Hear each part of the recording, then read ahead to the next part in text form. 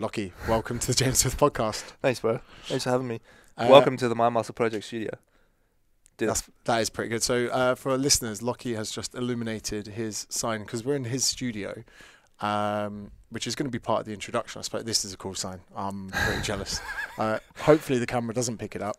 Would you go orange sign or would you go blue sign? Like, what's your color? Because, you know, originally you were orange and now you're more blues. So we got Academy branding, which is purple, which I never knew how much color was important. Huge, bro. Mate. It's your brand. So orange, funnily enough, that T-shirt was originally red. But I think that they turned my saturation down a bit because I go red quite easy. So I'm in front of cameras, there's hot lights.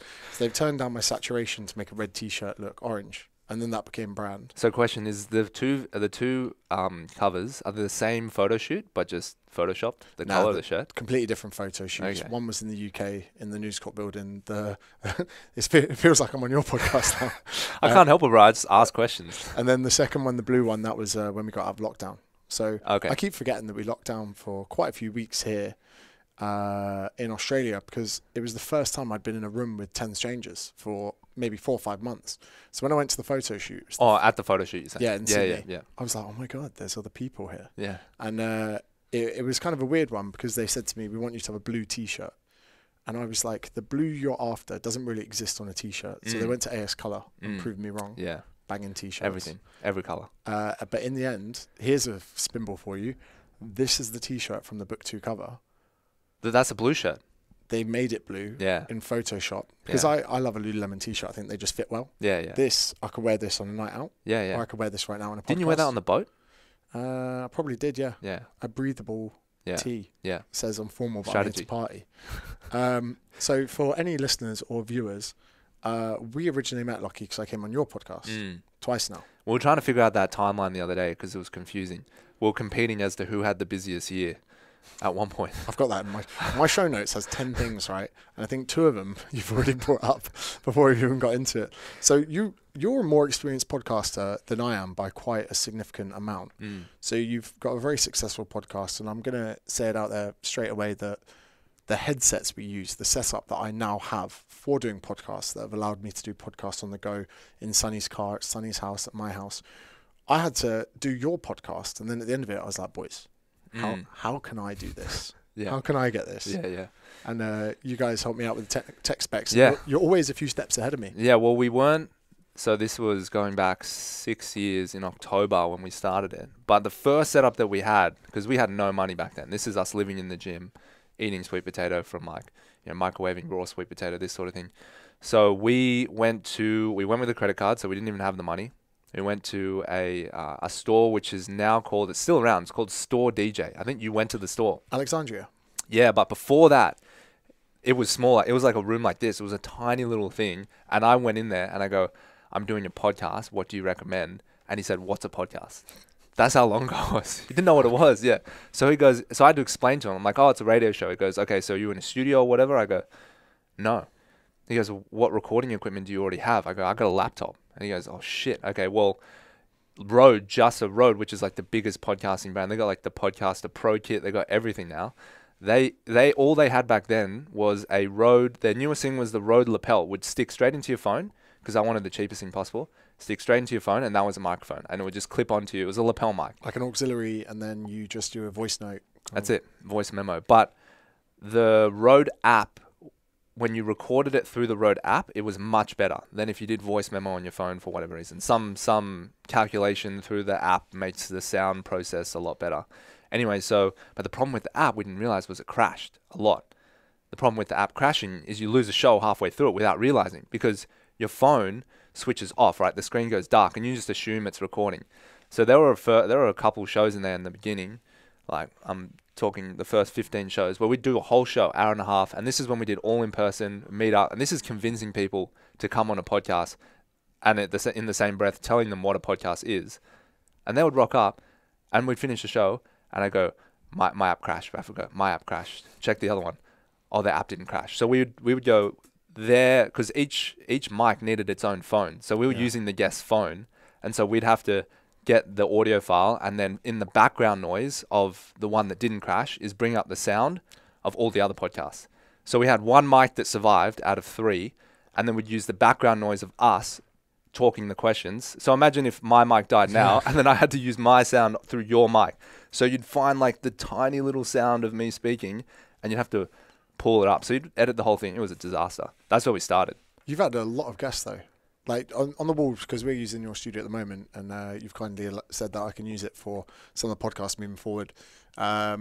There's 100 podcasts you have on the wall. So even just is this what, your first year?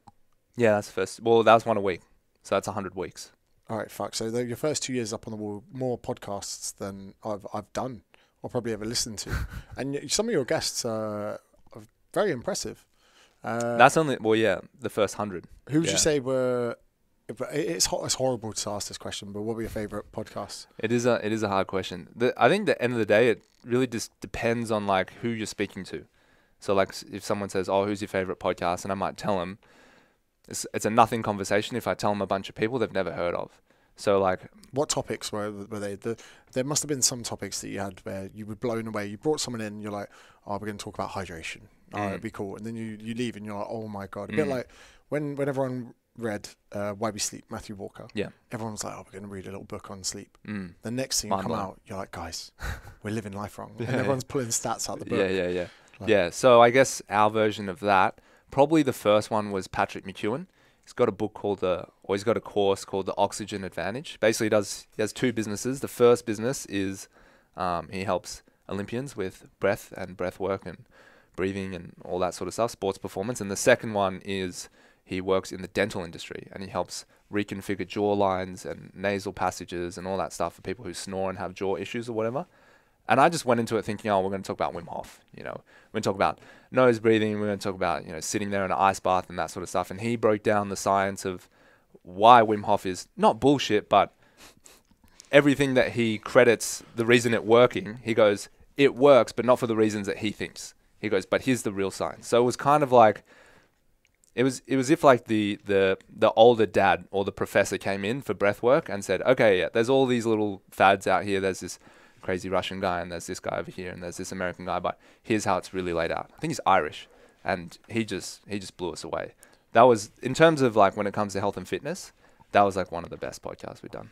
Do you know what? It's interesting where quite a lot of people, I had some work done to my teeth about 2 years ago in London, in Harley Street.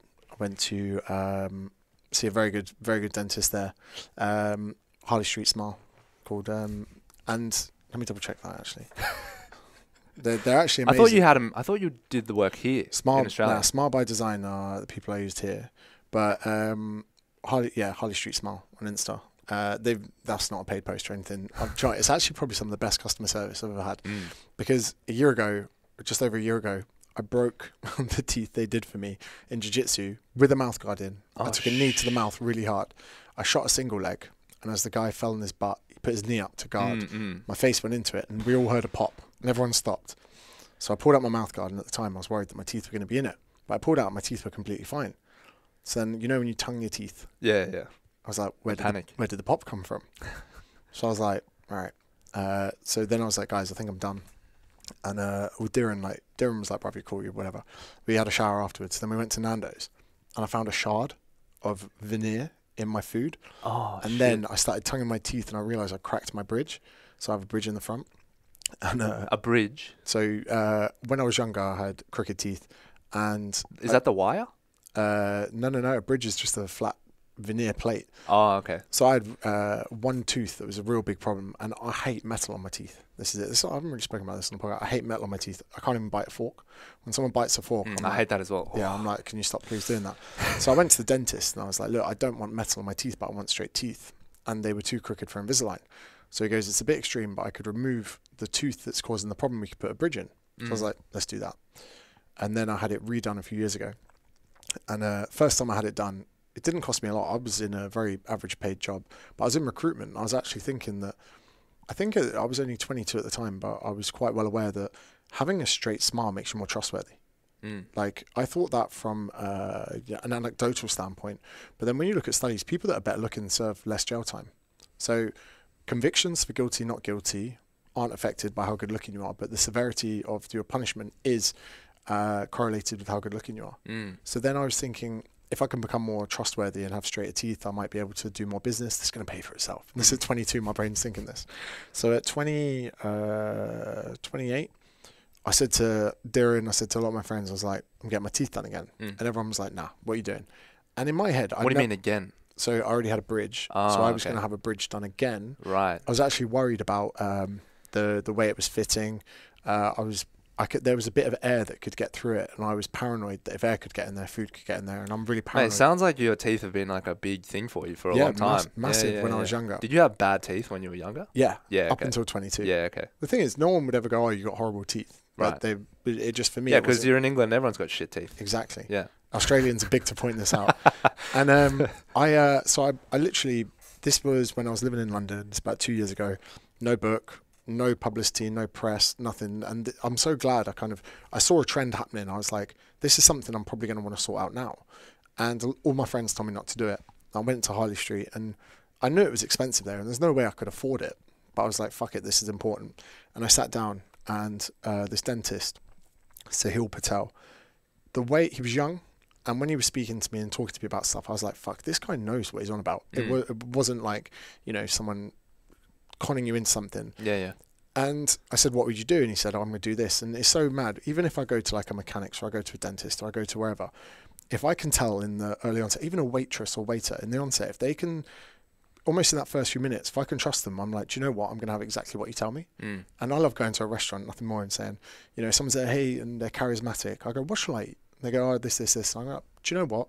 You're completely in charge of what we all eat tonight. Yeah. And I love doing that. I love that. I went to this dentist. And he did a jaw examination. Okay. And I was like, this is obviously buttering me up for the sale. And this jaw examination, it was hard work, the stuff he was getting me to do. And about... What do you mean hard work? The positions he made me hold, positions like moving your jaw laterally, things like that. Yeah. And afterwards he goes, I want to change your bite.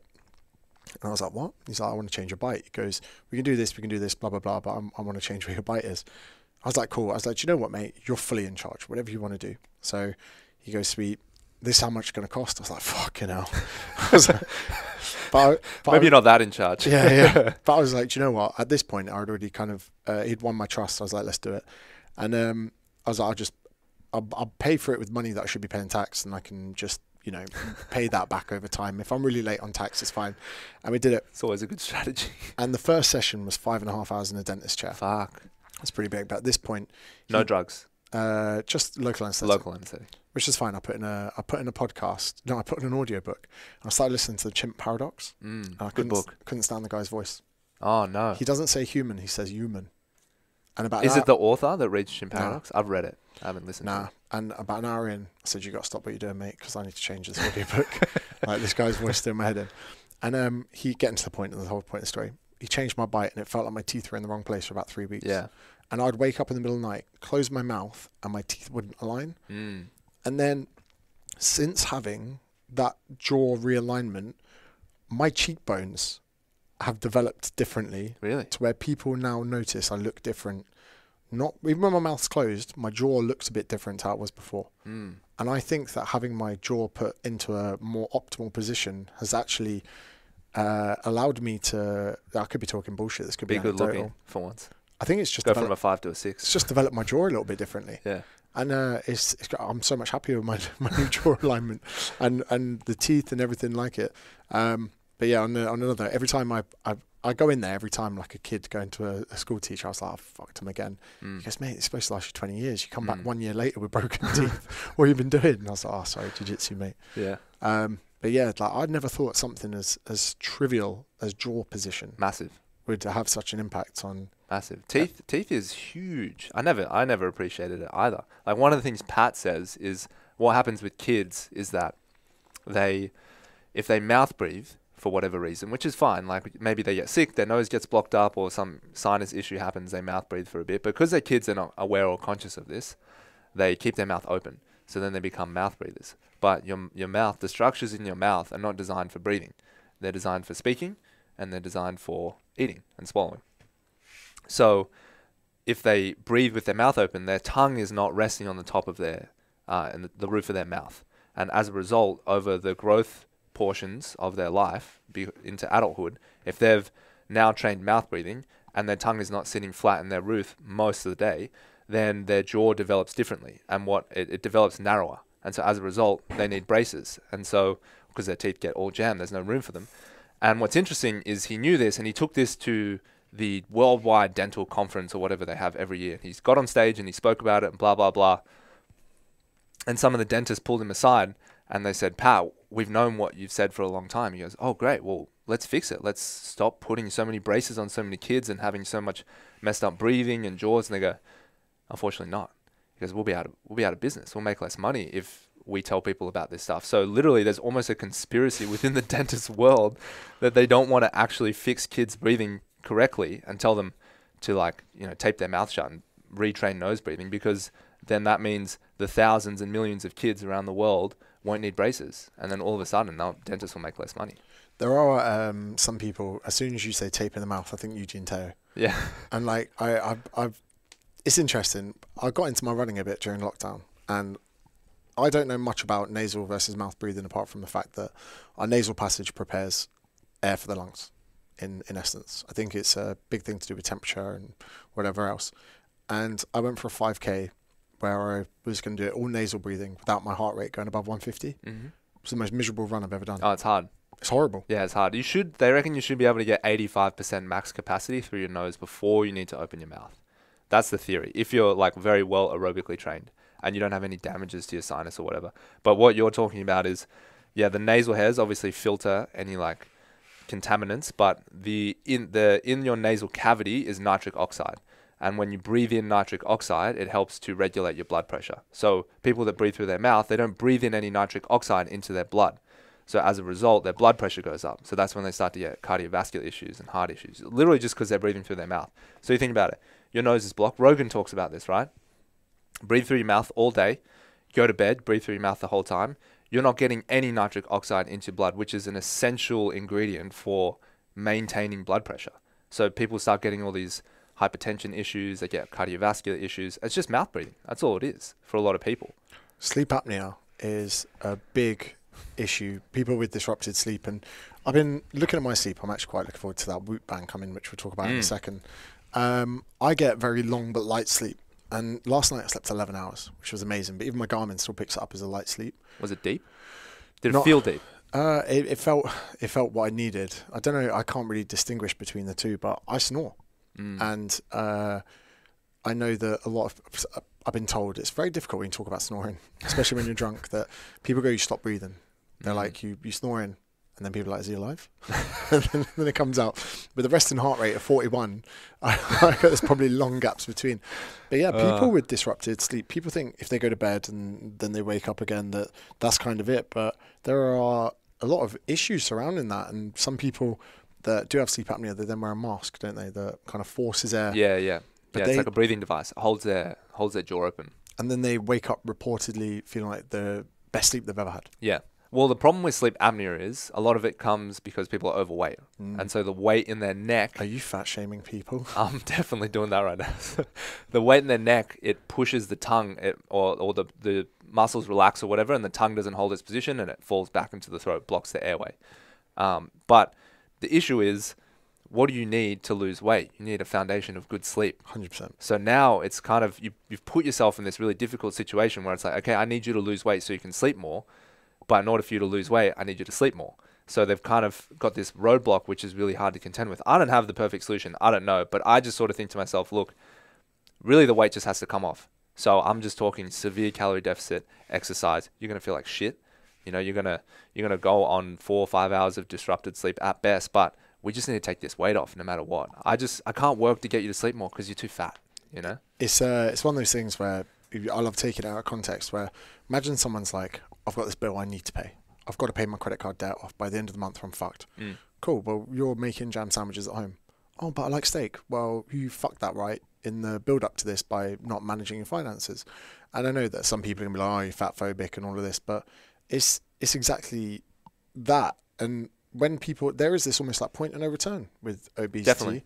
Where sleep is such a big hindering factor. And it's like the biggest productivity hack. And again, we'll probably talk about it in a bit. My stint of sobriety I've got coming up, where I love just focusing on my sleep. It's not a metric that I'd cherish, but sleep. resting heart rate, VO2 max, all of these things.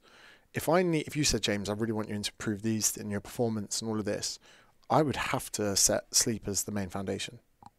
And I had an issue last week where my diet went too clean and I wasn't getting enough salt in, and my low sodium. And I thought to myself, I haven't had much salt the last few days. And I Google low sodium sleep, and it's correlated with like disrupted sleep. And I was like, fuck, I've been neglecting my electrolytes. Yeah. You know who did that recently?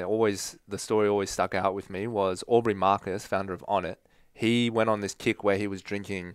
Is it distilled water where they take all the minerals out of it? Yeah. So he started drinking lots of distilled water because he's a sucker for pseudoscience. So he just obviously read some bullshit about distilled water. It draws all the nutrients out of you. Right. So as a result, he started getting this sleep disruptions, and then he started getting this high pitched noise that wasn't going away. He's like, "What is that ringing noise?" And everyone's like, "There's no ringing noise." And he's like, "There is a ringing noise." And so he's getting his ears checked.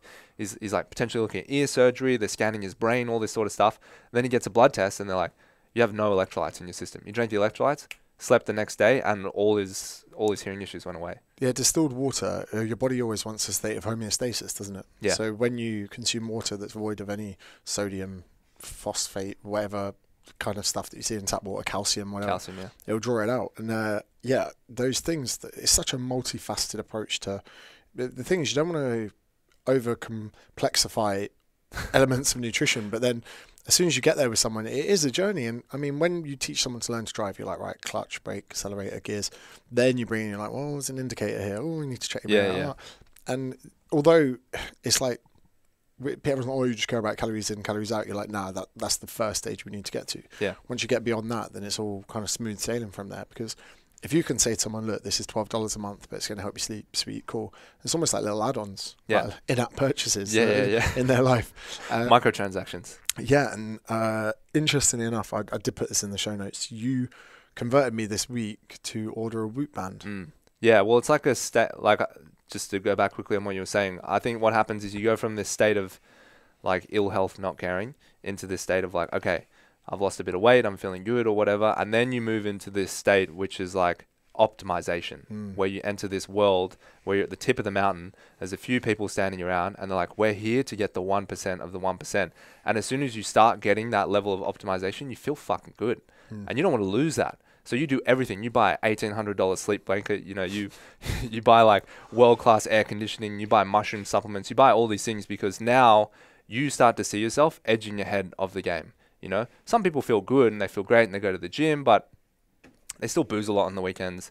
They still have 50-50 good meals, bad meals, but generally they're pretty healthy, right? The doctor's not upset with them. But once you're in a state of optimization, like you don't want to go back from that. Last 2 years, I've not slept without an aircon unit in Australia. And I actually moan. What temperature is that on?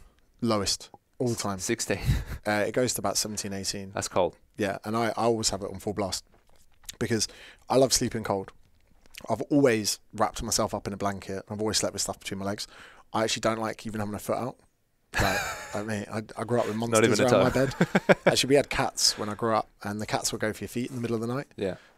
Don't have cats anymore. And just because of that, I love being wrapped up. And the boys come in sometimes.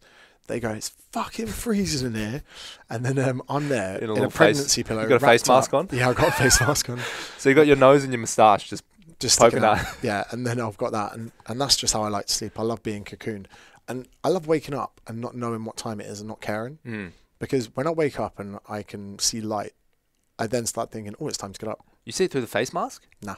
Oh, okay. So like if I don't wear a face mask, it's almost made me more that light awakening response, cortisol light awakening response, I think they call it, is proper intense. So the eye mask is amazing. But yeah, I sleep super cold, and when there's a heat wave, oh, it's so hot, so hot. I'm like, I told you boys to buy an aircon. Yeah. Mine's $1,000, right? Which is not a lot, but you're talking months of better quality sleep. Oh. Even just your day's feeling better, more even awake. If you're going out for dinner and you want to have a cool environment to get dressed in. And I said to the boys, we joke around, this is a really poor metric. In Australia, bags of cocaine are really expensive. Very. It's about $300, about £150 a bag. And not endorsing it, not condoning it by any means, but as banter over the years, a lot of the time we compare things to how many bags it would be. So someone's like, oh, fucking hell, I've been caught speeding, that's $300. I'm like, that's a bag, mate. And with the aircon, someone was like, how much was that? I was like, it's about $900. They go, fuck, it's quite a lot. I went, fuck off. It's three bags, you dickhead. So, you know, you go to the pub, you go Surrey Hills for a night, then you've got the festival you're going to go to and one other thing. If you just go bagless for that, you've got aircon for years.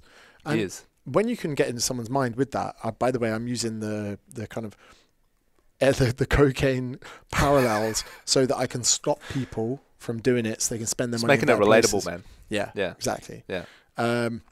Because that makes sense. Yeah, and then people go, fuck, you know, if I knocked it on the head for 3 weeks, I could have aircon for the next 2 years.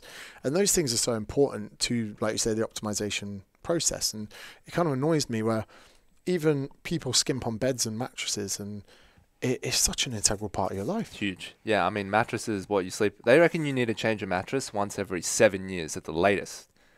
I think most people listening to this have not changed their mattress in the last 7 years. No way. Even a good pillow setup. When I noticeably sleep worse when I haven't got the pillow setup I want. And, you know, people in a world where we spend so much money on so many things. I said this as well. When you fly business class with Etihad, it'll cost you about £4,000 return. It's about $8,000. You get the shittest little pillow, and people aren't taking their own pillows. And I thought this was mad. So I'm obviously very privileged to be able to fly business years of late. And for the record, I didn't ever fly business till I was 27. And, you know, my mum and dad never... Why'd you point at me like that? Because you're 27. 28. 28. And so it was a very late stage in my life. No one ever put me into a business class seat. And it was a weird thing for me. But when I got there, I was like, this is amazing. I can lay flat. Wow, I've got champagne. I've got food coming. But I was like, what is this? If I was staying in a 5-star hotel and only had that little pillow, I would be kicking off, right? And it seems to me that airlines have skimped on the pillow front. Even in first class, you only get one pillow. And I'm like, yeah, you've got a lay flat bed. You give me a fucking shower on a plane. You're letting me shower on a plane. I've got my own chef, but I've got shit pillows. And to me, that I now fly with a pillow. And air stewardess like, what's that? I'm like, it's the pregnancy pillow. Why have you got that? Oh, you put a pregnancy pillow on to an aeroplane? Yeah, not the curved one, just the long tubular one. So I can side sleep and get my leg over it. And the air hostesses usually laugh. But I'm like, look, even if I was to buy that pillow for about $60, 30 quid, and leave it on the plane, that as a percentage of the flight cost is nothing, negligible. Yeah. It's like maybe 1%. Yeah. So everyone's there spending all this money. I look around, I'm like, you lot are mental for not bringing your own pillows. Even travel pillows, right, is better than no pillow. But no one in business is carrying a travel pillow. Doesn't fit in their Louis Vuitton bag. But again, it's just this little 1% that people are kind of missing. I'm like, you've gone so far, then you stopped. Yeah. Well, the caveat to that is that I'm the only person I know that sleeps without a pillow and have for my whole life. Fuck off. Yeah. Never had a pillow. Fuck off. Nah, never had a pillow. I don't know why. What it is, I have this weird thing where I'm like, the spine is supposed to be straight, right? This is my theory. Right. As a kid, I'm like, the spine is supposed to be straight. If you were standing up all day and someone was pressing against the back of your head and pushing you forward, it'd be fucking uncomfortable. You'd have a shit posture. Are you a back sleeper? So I've always just slept on my back perfectly straight because I wanted a straight back and I just got used to it. But the advantage is, like you're saying, the worst thing is when you're not at home and you don't have your pillow, you're on an airplane, you're in a hotel, you're in an Airbnb and you got this shit pillow and it's just pissing you off and you don't sleep for the whole trip. Doesn't matter to me. I don't need a pillow. You life hacked it. You've seen this happening for years, and then you're an 11-year-old child, and you go, "There's no pillows on business." Don't need a pillow. I'm a big advocate of pillows because I'm a side sleeper. Yeah, that's fair. You can't do it on your side. A pregnancy pillow to me keeps my spine straight and also stops my hips from twisting. Do you ever get neck issues when you wake up? Sometimes? No, mostly from not tapping into guillotines. Like I couldn't train last night. My neck's still pretty fucked from that. I've never had a neck issue ever from sleep. Not from sleep. From jiu-jitsu, yeah. I actually had to, Friday night and Saturday morning, I had to hold my head to get it off the pillow. I had to grab my head physically. Yeah. So I sprained my neck. When I used to do strict handstand push-ups in CrossFit back when I was just one of those guys, lots of neck issues. Lots of compression issues. Kipping handstand push-ups. You know the ones I'm talking about? Yeah. Can you do them? I can do handstand push-ups, yeah. Yeah. Not many. They're bad for your neck. Awful. Yeah, because you just compress all the weight and kick. It's don't want to talk about it. Yeah. It's an interesting one because like you're saying, everyone's got this like individual kind of sleep setup and everything else, but it is something that's neglected. Oh yeah. Yeah. Like the amount of girls that have got a Gucci belt and a fucking shithouse pillow, and I'm like, wrong place to invest your money. Yeah, well, it just depends what's important to them, right? It's just people's values. That's all it is. It's like, we're starting this new gym locker room. I'm sure we'll get to it, but, we're asking people for a significant investment. But for some people, the investment you're asking for, because health and fitness and networking is so high up their value chain, it's nothing. And as a percentage of their income for this clientele, it's also nothing. But even if the percentage of the income relative to each client at the gym is the same, say it's 0.5% of their income, depending on where it sits in your values, it may be expensive or it may not be expensive, which I've always found is interesting. Because you always go, what do you mean? You can afford that. You make $1 million a year. They go, yeah, but mate, $60 for a gym. I can get it for $25 if I go to Fitness First. You're like, bro, what are you talking about? It's your health, you know what I mean? So, but it just depends where it sits on your value chain. If partying and doing bags sits high on your value chain, $300 for a bag's nothing. Yeah, it's mad that you say that. Yeah. People go, and it's become like an associative cost. Yeah. Which is ridiculous. And, again, it's one of these things with fitness trackers where you say to someone, you're like, yeah, this is an $800 Garmin, but the repercussions of it are you're probably going to do more steps. You're probably going to focus on your sleep. Probably going to go to bed earlier. And I feel like now more than ever, we're selling optimization to people. Yes. And we're almost like the accountability middle ground. Mm. And it's an interesting era because there is going to be a trend of technology. I can already see it now. Technology, fitness, optimization, wellness, all of this, they're going to be integrated more than ever. You can see by Apple trying to bring out their own kind of fitness. They got the home workouts now. Yeah, the home workouts app. The thing about that is when they stepped into the market, so Peloton, Peloton? So for those listening who don't know what Peloton is, basically it's $1 billion public company that grew absurdly fast overnight. It's an at-home bike workout. So you've got like a really big LCD screen on a spin bike and you connect into it and you do live workouts and all this sort of stuff. It's an interactive live community. They got Peloton gyms. They got a treadmill now with dumbbells. So it's all this, it's expanded crazy. But Peloton instructors they're so good at what they do. And because you don't need many of them, right? Because you need 10, they do all the workouts. One person, 1 million people can do the workout. They're so highly sought after. They're in such high demand for really quality instructors. Because basically the quality of the instructor is the quality of the workout, right? Because there's so few factors involved in a workout that they're getting paid currently because Apple stepped into the market and they tried to buy Peloton instructors. Their price went up so high. They're getting paid $250 to $500 per session. It's not even an hour session. They're doing 10 to 15 sessions a week. You do the maths. It's $250 to $500,000 US a year these people are making. They're doing 10 sessions a week. That's nothing. You do 5 sessions. You do 2 sessions in the morning. You do the 6 a.m. You do the 7 a.m. You've got your workout in. You go lie on the beach all day. You're making $250,000, $500,000 a year. It's fucking crazy. It's mad the way that technology's now enabled people to do this. And I mean, when I was personal training on the floor, my earning capacity, there was always a ceiling, but it was a happy ceiling, What do you mean happy ceiling? Like it was enough. I Right. mean, as a personal trainer in the UK, first year you think, you can only earn this, you can only earn that. But when you understand commoditization, how to run a business, I still think it's a very good deal that I was going to work and finishing at 2 p.m. and I was still making probably the best part of 50 to 70k sterling a year, which is like 140 Aussie dollars K a year. And I think that if people can create their own balance, that's fine. But then technology did step in to allow people like Peloton instructors, app owners, all of this stuff to do it because the offerings are just changing in the market. Yeah. And it's good. And I mean, like Diran, for instance, with his NEAT up 24/7, which is quite a cool movement towards people increasing their NEAT, something that no one else was really doing in the market. Everyone's selling workouts, and he's like, let's do things from a different angle. And I see fitness trackers becoming more and more popular. You use an iWatch, which do you know what? I'm an Apple man through and through.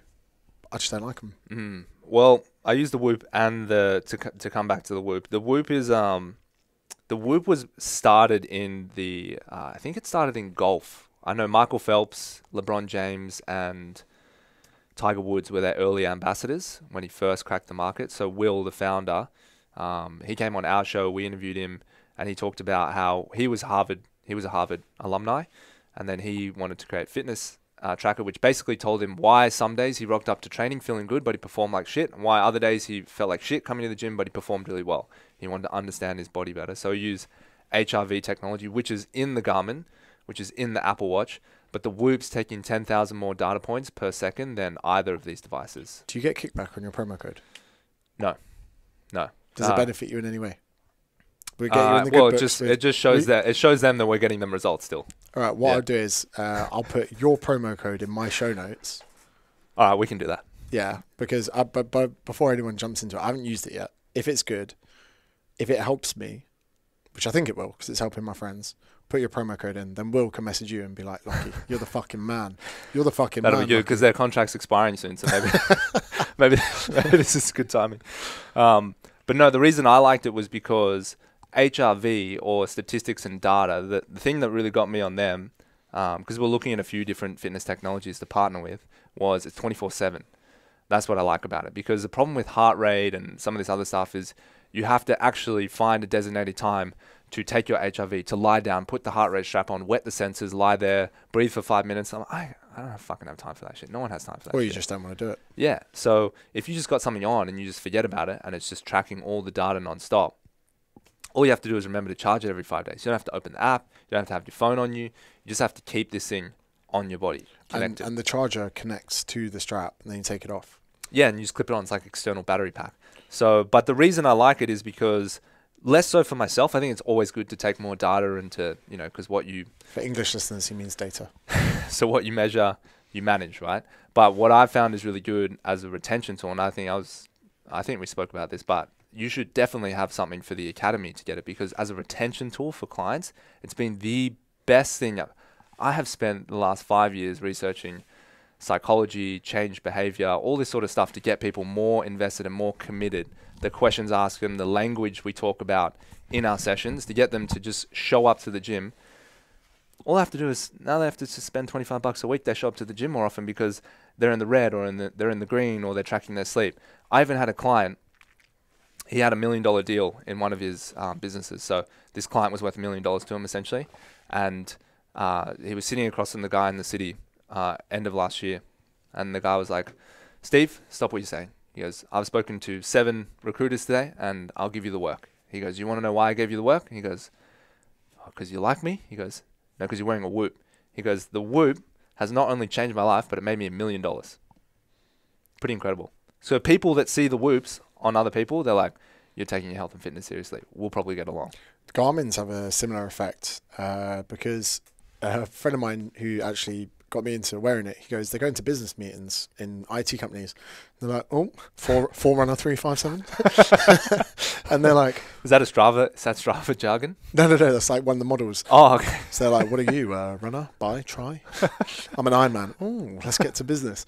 And like, it's a funny one because I think triathletes are interesting people. They're a breed apart from other athletes. Yeah. Usually a little bit weird, but yeah. So much head time. Well, you've had Ross Edgley on. We've had Ross Edgley as well. He doesn't fit the profile. Yeah, he's like a normal guy. Yeah.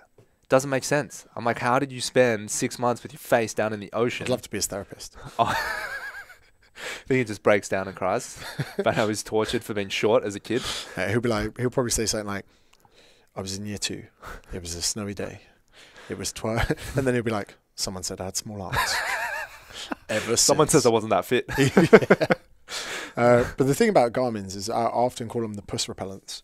Oh, absolute puss repellent. Disgusting. This is the absolute sex appeal killer. That's what I sold you on the Whoop. I go, you can rock the Rolex and the Whoop at the same time. And you're like, oh yeah, what's the code again? Yeah. And again, I've got to take this off for jiu-jitsu, and I'm really excited about the prospect of tracking what I'm doing with a Whoop strap on my bicep during jiu-jitsu classes, because it actually killed me off when COVID lockdown eased off and I got back into jiu-jitsu. I was like, my most intense training is happening on the mats, and it's the only time I can't track my intensity. So I was like, oh, fuck this Garmin. It's not giving me a fair reading. My HRV struggles to keep up with what I'm doing off the mats. And again, for listeners, heart rate variability is an interesting way of determining whether you're dominant, parasympathetic, or sympathetic, which is part of CNS. Yeah. And parasympathetic, think parachute, slowing down, rest and digest. Sympathetic, fight or flight. And they seem like very dramatized classifications, but in essence, one's adrenal dominant and one's kind of recovering dominant. Yeah. And we need to have certain peaks and troughs throughout the day for balance. And because of emails, alerts, notifications, stresses, all of these things, the world we live in, people are being too dominant in their adrenal pathways, which isn't giving them the balance they need. And like you say, subjectively, some people may rock up to the gym going, I feel amazing. But then their heart rate will say, actually, you've not recovered enough. And then it's good to give yourself the peace of mind. Like last night, I actually FaceTimed Lucy Lord because I was like, Lord, I'm not going training, I'm being a dickhead. She was like, well, if you're tired, you're tired. And my HRV was giving me the indication that I probably shouldn't go training. Yeah. Because I'd go along, I was like, guys, I'm just going to do technique. But the second they go, put your gum shields in, I'll be like, let's go. Of course. And, of course. And then I slept 11 hours off the back of it. And the only thing I do find is that you stress about your stress. You stress about your recovery. And sometimes in the middle of the night, I'll wake up and I'll go, fuck, this is going to look so shit on my sleep.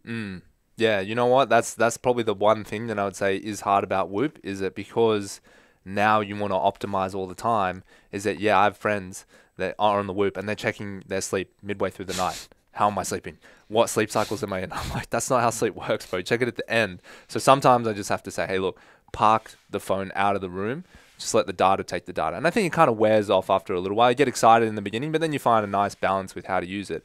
But I think what I always think about when I'm integrating technology into my life, because you got to think about the cost of your time as well when you're using this thing. But I also think about, will this make a genuine change in my behavior? Because that's ultimately what you want, right? You want a positive change in your behavior. And what I like about this is they have community groups. So you can make your own little leaderboards. So you can compete on recovery, on sleep, on strain, which is their version of how hard you've worked for the day. But what I like about it is the accountability's there. If someone gets in the leaderboard and they've had 4 hours sleep, you know for sure that day you are copying shit in the WhatsApp group for 4 hours sleep. If you're on 1% recovery, everyone wants to know about the bender you had. How many bags did you have last night? How many drinks did you have? Why are you on 1%? Don't bullshit me. What's activity at 3 a.m. to 4 a.m.? Like, what were you doing there? You know, so there's that accountability. Some boys opt out. They take the Whoop strap off. They go, the boys are going to give me shit if they know I'm partying on a Wednesday night.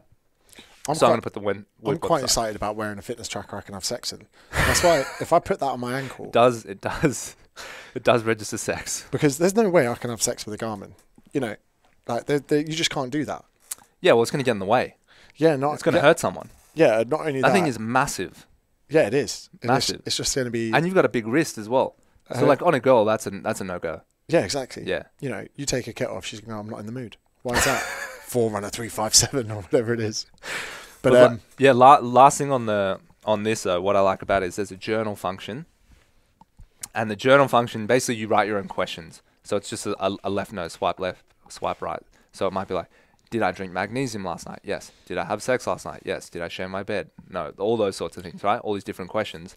So then it's pulling the data together, and then it starts giving you things. It goes, hey, when you report magnesium, you sleep 16% deeper. So Luke said about this, Luke Howard, MMA, our mate, he said that he gets 9% better recovery when he drinks magnesium, which I thought was fucking mad. And also, he gets better recovery when he sleeps in bed with his girlfriend. And I was like, these are insights I need. Yeah. Why is my Garmin not doing this? Why is this not enough? Yeah. So one of the ones I had, which was interesting, is well, I throw myself under the bus here, but yeah, when you use marijuana, I get 12% better recovery the next day, which is interesting. The weeds. Yeah, and that's actually, I'm gonna just hijack this moment right now, but one thing that I think I've always appreciated about your content is you're open to speaking about drug use, which is always, I think, a good thing. I think the more transparency you have, the better. And the way I've always seen drugs, it's the same way if you and I both have a friend called, you got a friend you're like, I'm sure called Michael, right? You know a Michael. I know a Michael. Depending on what that Michael is like, he either might be a dickhead, and when I say Michael, you think of that guy straight away and you go, I fucking hate that guy. He's not like shit. Yeah. But the Michael might be a boss that I know. I go, fucking love Mike. He's a ledge. That's the same with drugs.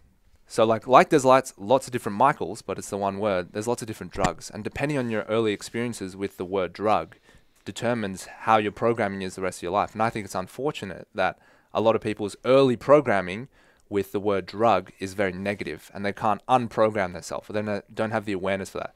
Oh, I don't do drugs. I'm like, okay, well, how is this thing that's classified a drug legal on a different patch of fucking dirt across an ocean that's actually helping people, that's lowering anxiety, that's curing cancer, that's helping epilepsy, that is, of course, there's, the damages in the dose, but if it's getting 12% better recovery and I manage it and it helps me unwind and de-stress and be less anxious, who's to say otherwise? How is that a bad thing? It's right. It's a fucking good conversation. I mean, like marijuana for me is something that I personally just don't like it. But I never say to people, "Oh, you shouldn't be doing that." And you know, I probably 2 years of my life when I was younger that I used to do it a lot, and even now I'm not really mad on it. And it's crazy. I used to think it made me unproductive, but it wasn't. I was just chilling out, and I've appreciated in my early years doing way too much. When I got stoned, I got catastrophically fucking. I was king, 8 brownies deep in a bong. yeah, king bong. Mate, and I realised that it was all in the dose. And a friend of mine made me some weed brownies, and I did one, I was fucked. So then I tried taking a quarter and going for a walk, and I could barely feel I was stoned, and it was brilliant. And I used my phone less. I appreciated the walk a bit more. Even feeling wind in my face on a quarter brownie, I was like, this is so good. But it's just something that at this stage of my life I'm not mad into. But yeah, you're completely right. And I think I've got some friends that are very heavily wound, and they're like very intense, very intense. And when they smoke weed, they get to relax, and they actually can't physically relax otherwise. And like you say, I was watching a Louis Theroux documentary yesterday, and he goes, today I'm going to be talking to people about Britain's favourite drug, alcohol. And I was like, fuck, I never thought of it as Britain's favourite drug. And when you look at alcohol, I've spoken about this, bad decisions, memory loss, you know, fucking poor, it's not good for your health. Not Unprotected good for your sex. Yeah, unprotected sex. Fucking, I'd love to know how many pregnancies in the UK are alcohol related. Someone's had 3 cans of fucking Special K, and they're fucking knocking up the neighbour in the council flat.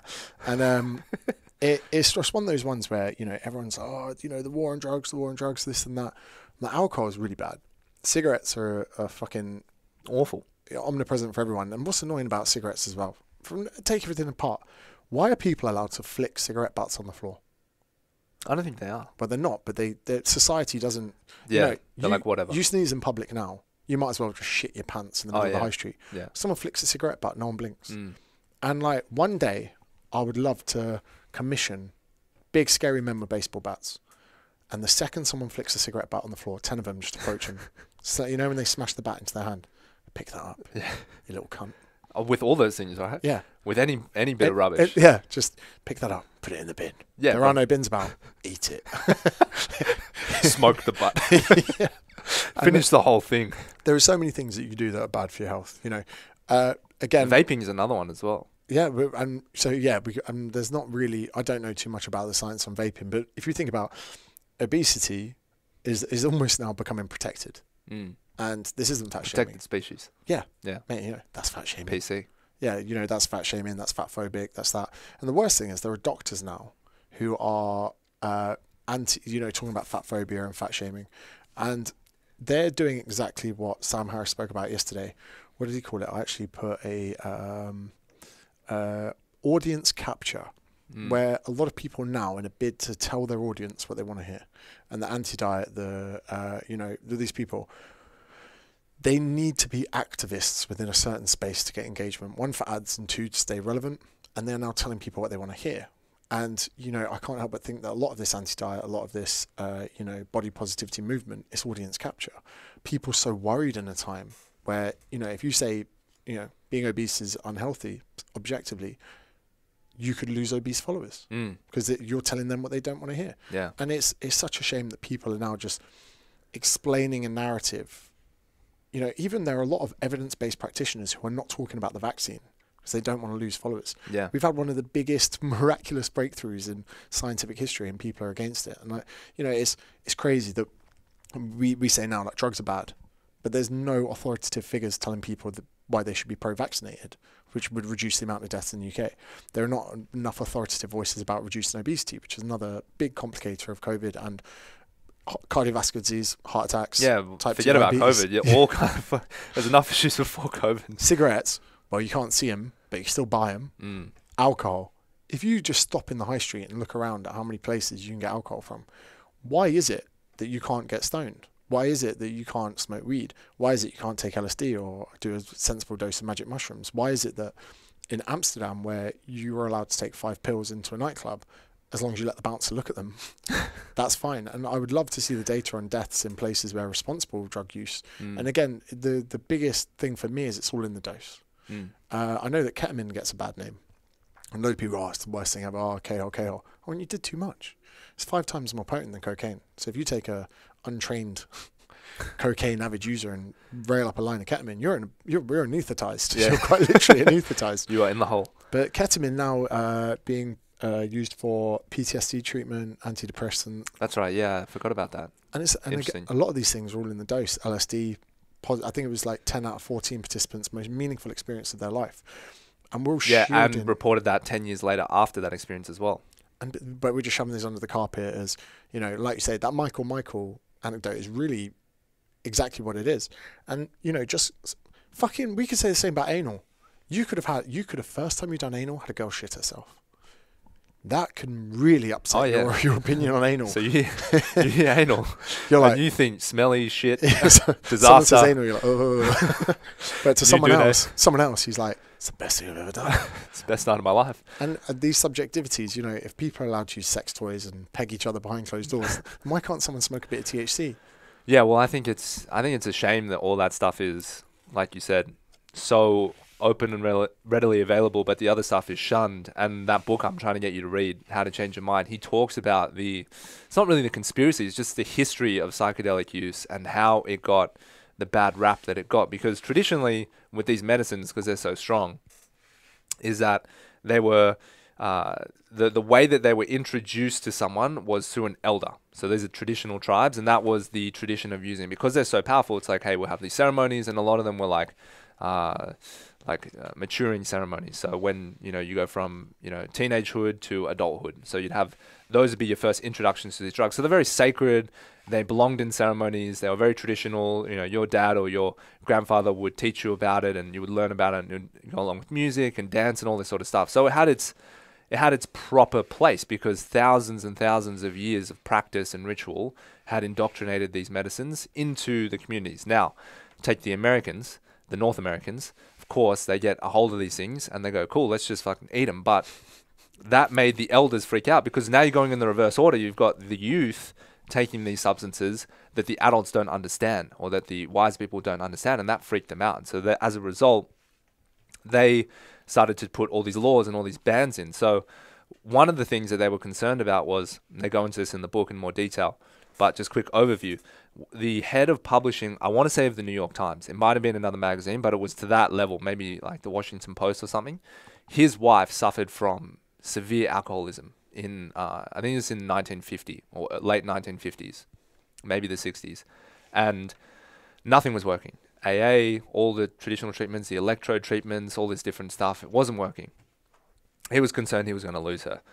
So this new treatment that had just come along, they just synthesized LSD. So they used LSD treatment to get her off alcohol.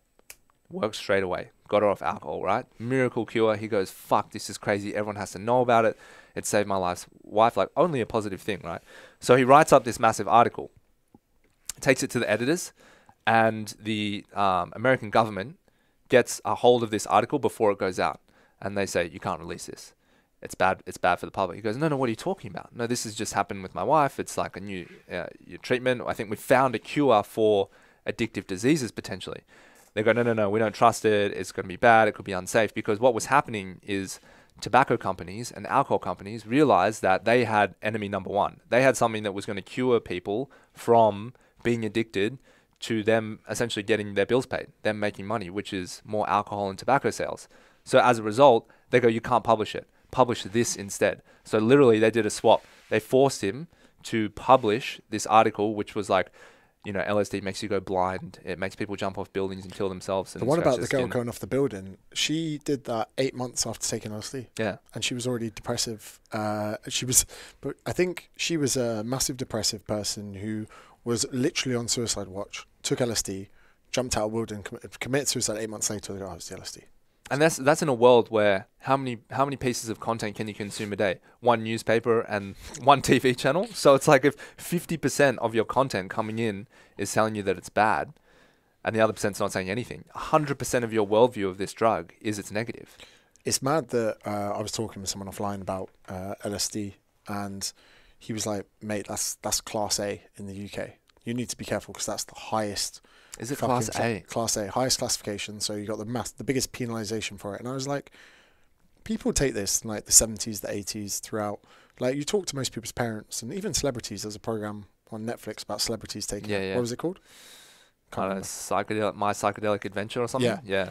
And even like Sting, a well-respected musician, you go, oh, fucking hell, best day of my life, whatever. Yeah.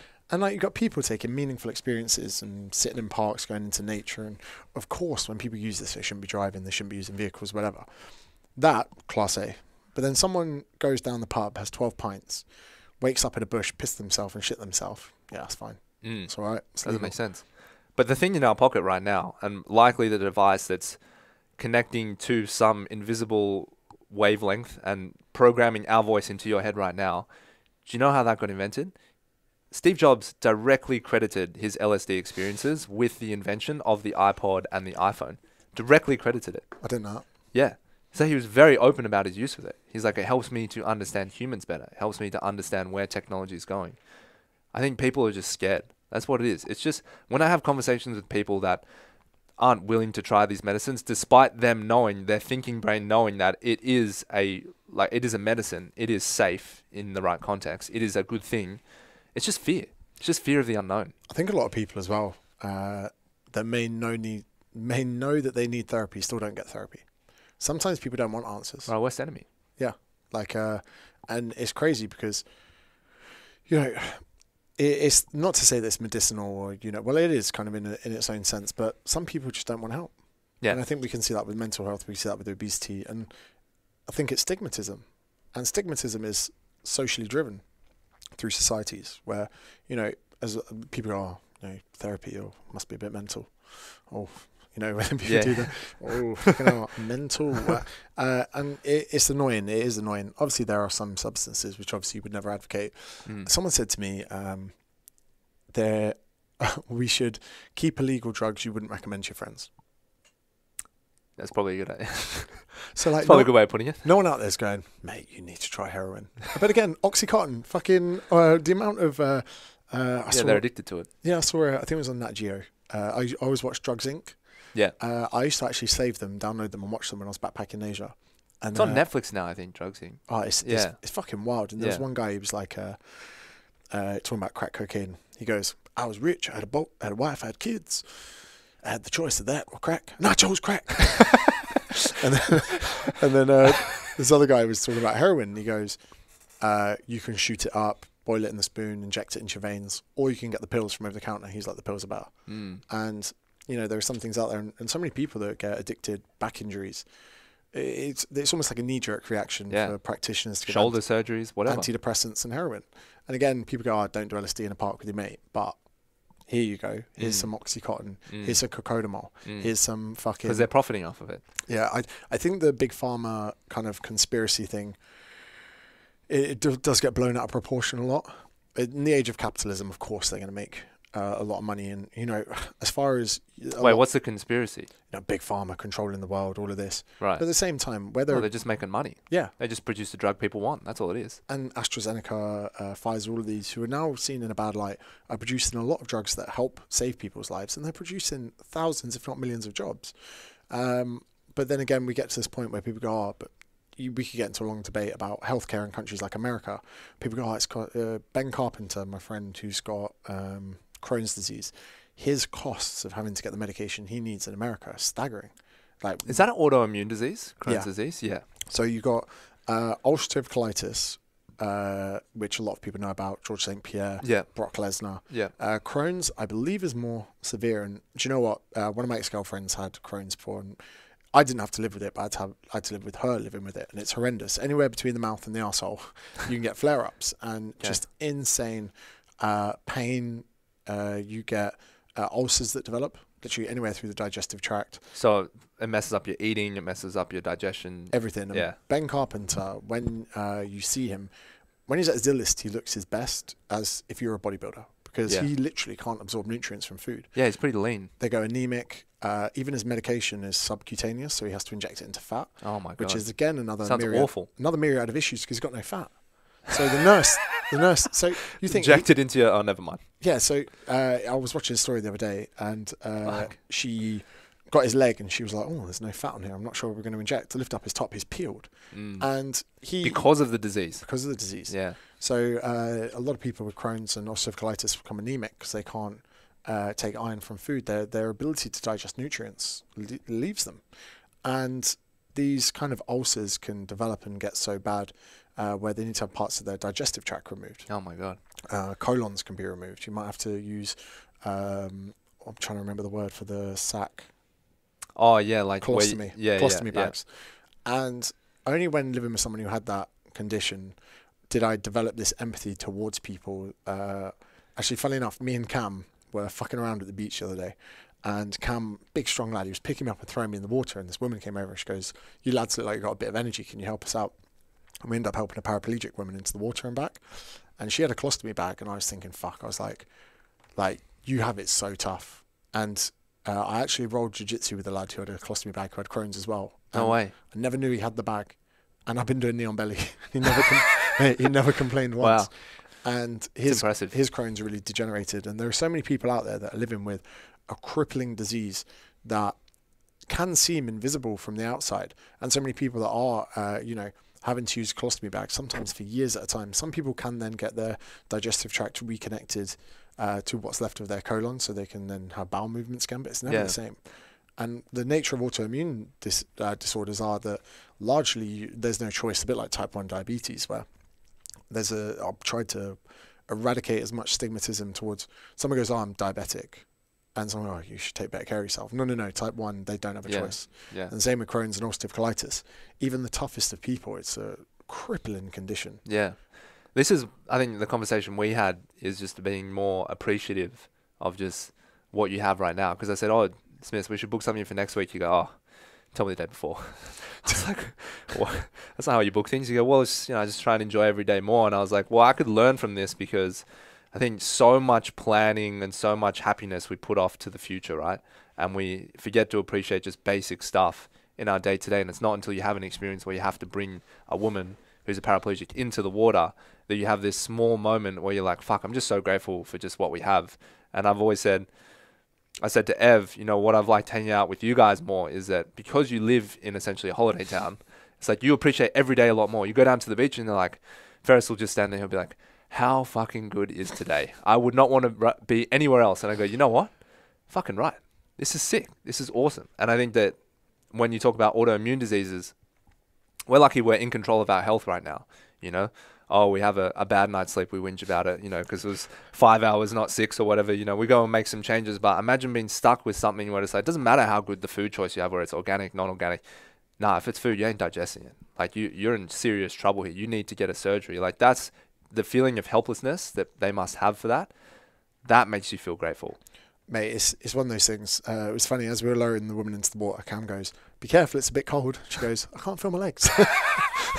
And she was having banter with us. That's good. And I never wanted to ask. I never wanted to say what happened here. Yeah. How old was she? Probably 30, 40. Okay. And she was with her family as well.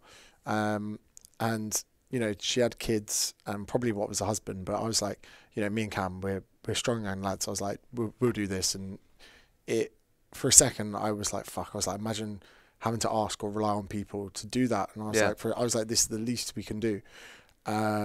And fuck it, it does make you think. And I was like, you never know what's really around the corner. And I remember the ex that had Crohn's, and the medication she had to take was pretty shit. Where if she took it, I think it was methotrexate. I could have that completely wrong. What type of drug is it? It's what people with the rheumatoid arthritis have to take as well. Yeah, okay. But it's an anti-inflammatory drug? I'm not even sure if it's that. Okay. But if she took it once a week, which she was supposed to, she was wiped out the next day. Couldn't do anything. So for one day a week, she was fucked. And then we had a lot of arguments when I caught her not taking her drugs. Then she had a flare-up and she got another type of medication for that. And it meant she couldn't go out in the sun. And it was the middle of summer. So then we'd be down the beach and I'd find her pills. And I go, "You haven't taken it." We'd go to dinner. I'd sit there. And I'd get her pills out.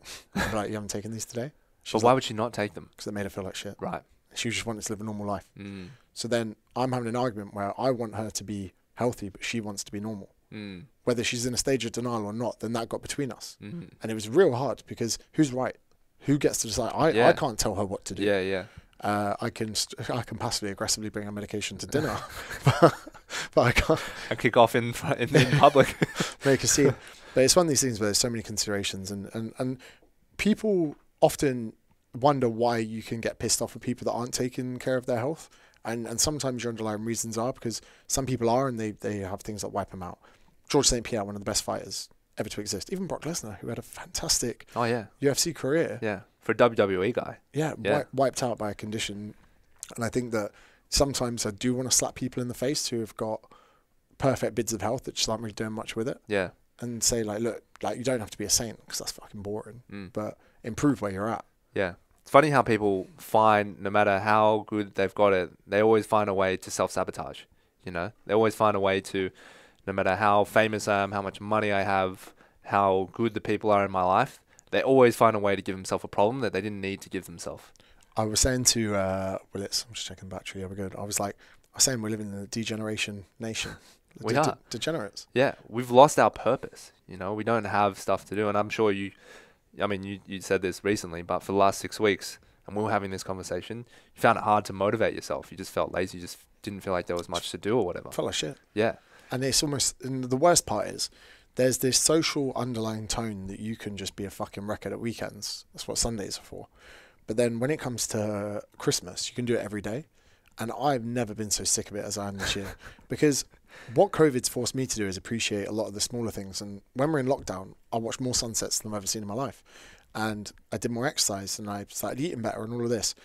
And almost like what I think was a real tough pill to swallow is that in Australia, as things have eased back to give us more freedom, I've taken that freedom and used it in completely the wrong way.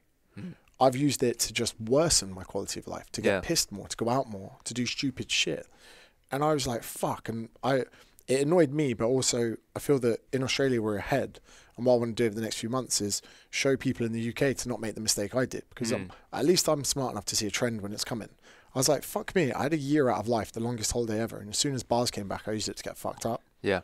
And it didn't benefit my net situation. Yeah. I find it interesting because the people that are close in your life that obviously make observations of what you're doing, I get it because I'm like, well, you got to put yourself in your position, right? You're obviously very successful at what you've done. You've got a lot of disposable income. You've got a lot of time. If you were in, everyone has accountability because they have to work, because they have a partner, a relationship, they have a mortgage, they have bills to pay or whatever. They have a structure in their life they can't really get away from, because if they didn't, they'd starve to death, right? Or they'd get kicked out of their house or whatever. A lot of those things have been taken away from you in some respects. So as a result, I'm like, no. If you were in his situation, you'd be doing the exact same thing. If anything, you might be worse. You might actually not handle it well at all. And so I think that's the piece that people miss. It's like, oh, I just want to be famous, or I just want to, have all this money or whatever. I go, I don't know if you actually do, because you're not the kind of personality that would handle it very well. And I don't think I would be either. I got a mate that loves to party, and he goes, thank God I'm not rich and famous, because it's like if I did, I would be dead.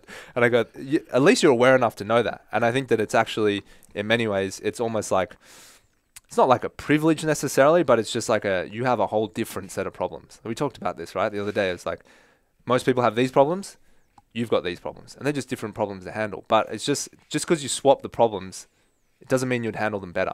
Just because you're in his position doesn't mean you would do better. You'd be like, oh yeah, well I wouldn't do that, and I'd do this and do that. Okay, no, you wouldn't. You don't know what you're like. When Darren comes out of quarantine, I know we're on slightly different wavelengths at the moment, but Darren doesn't have the capacity to get fucked up like I do. I'm good at it. I've seen it. I've played rugby 15 years. Mate, I got about 16 photos of us in a club of you trying to get in the group, but you just ended up facing the wrong way at dick height with your hands out, almost like you wanted to get bukkakied or something. Bukkake. Mate, I've realised what I've done in the last few weeks, take a mental note of what really makes me happy. I love producing a good video. When I make content, I turn around my content about 15 minutes and I come running downstairs like a kid. I'm like, fucking yes, I've got an idea, got the edit. I get in there, I'm in doing the edit, I post it, I see how well it's received. I love that. I love doing podcasts. I love exercising, probably more than I like to realise. I love being active. The other day, I nipped out the house for like 2 hours. I had boxing, I skateboarded down, I came back. I burnt 1,300 calories in 2 hours. And I was like, fuck, I'm actually pretty active. And then I realized, like, I do like going out and I do like kind of doing stuff like that. But come the end of it, I was like, if I was to map out on paper where I get most of my enjoyment, it's throughout the day. And by having these big sessions in the night or getting pissed at dinner or spending a stupid amount of money or whatever, the next day I just feel shit because of it. And I'm actually quite literally stealing happiness from the next day in a bid for something the night before. And what's going to be interesting over the next few months is seeing what gaps appear in my life from not being a degenerate and how I fill them or what answers I try and get from them. And yeah, it's going to be interesting. I'm kind of looking forward to it. And like I said to you, I'm really kind of just shifting my priorities away from that into other things. And I suppose I could be growing up in the sense where I do like socially drinking, but I think that I've become a bit lost since we've had lockdown open up, that I'm looking at nights out for happiness, which is the wrong place. Yeah. It's interesting because like when you guys, I've never been a big drinker, and then when I grew up and I was training, I was competing in CrossFit, you're training 20, 25 hours a week. You got no room for drinking. There's no drinking culture in CrossFit like there is in rugby, because there's nothing really to celebrate, because you're just training the whole time and you got one event in the year. Whereas rugby, you play every day. You can win a game, you score a try, epic, we'll go out, we'll drink, we'll celebrate. No, I just did 4 hours of fucking handstand push-ups and ring dips, and then tomorrow I got to wake up and do a heavy set of back squats. Like, there's no time for partying in there. So for me, drinking always looked like, because I kind of skipped the drinking phase, because I opened a gym when I was 20, it was 1 or 2 beers, max. And so I never really conditioned myself to be a good drinker. So then coming into your world, and it's like, it's 6 beers to get started and it's midday, I'm like, I don't know if I can keep up with these guys. This is crazy. I don't think they can have 1 beer. And I was speaking about it with Cam, and he goes, I have 1 beer, and my immediate thought is, where's the next one? And I go, it's so funny you say that. I have 1 beer, and I go, I could not have a second beer right now. Like, literally, completely. He goes, I get anxious. He goes, I almost won't have the first beer unless I know there's 3 or 4 more next to it. I'm the same. I can't do it. I have a beer. I had a beer at lunch at Totty's not too long ago. It ruined my day. I was like, because you wanted the next one. I was like, we're either drinking or we're not. I can't just have one and go away, because I can't train, I can't exercise. I've now ruined my reactions if I want to play Call of Duty. Like, as soon as I have one, I need to have more. And when people just have 1 beer at lunch, I'm like, what the fuck are you doing? Like, that seems to me like the idea of hell. I can't enjoy just one. So yeah, I'm in the exact same place. And I was chatting to Darren about it. He goes, why don't you just have a couple of beers? I go, you don't understand, I can't. But Darren comes from a place where he was aspiring to be a professional footballer. And I'm sure we'll have him on when he's out of quarantine. He was at Bishop Tash, and I'm pretty sure he went like 3 years without drinking because his values were more in line with football. Yes. And it's very hard to become unprogrammed from that. Whereas I suppose I just came up in a different kind of setting, and what I want to do now is just get out of that habit. Yeah. Because I suppose we're very fortunate to be in Australia because we have so much to do that doesn't need to be boozy. Yeah. Yeah. I think what would be interesting is, what I've noticed, because I'm very particular about my environments, and I have I'm very strict with what behaviors I do in certain environments, so that my subconscious brain, when I step into the environment, it automatically knows what to do, right? I always make the example, when you don't even need to piss. You go to the bathroom, like, oh shit, need the nail clippers. Just the sight of the white porcelain, you're like, oh, I need a fang of piss, because your subconscious knows every single time I see that white shape, I need to pee or I need to take a shit. And that's how powerful your subconscious is. So when I walk into here, I'm like, we record and we get work done.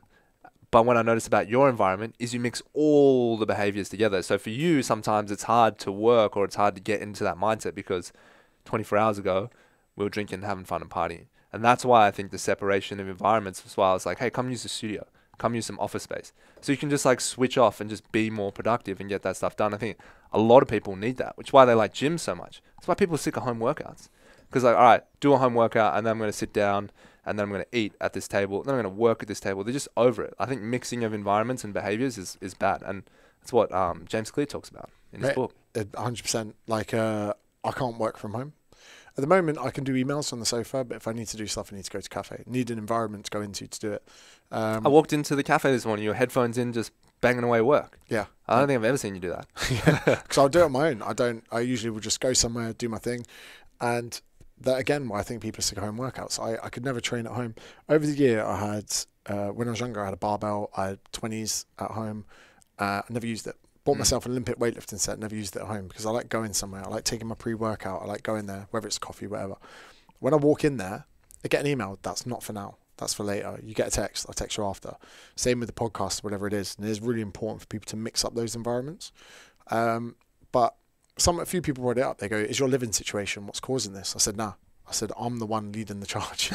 I'm the one that's there like, boys, let's go out this weekend. Yeah. Let's do this, let's do that.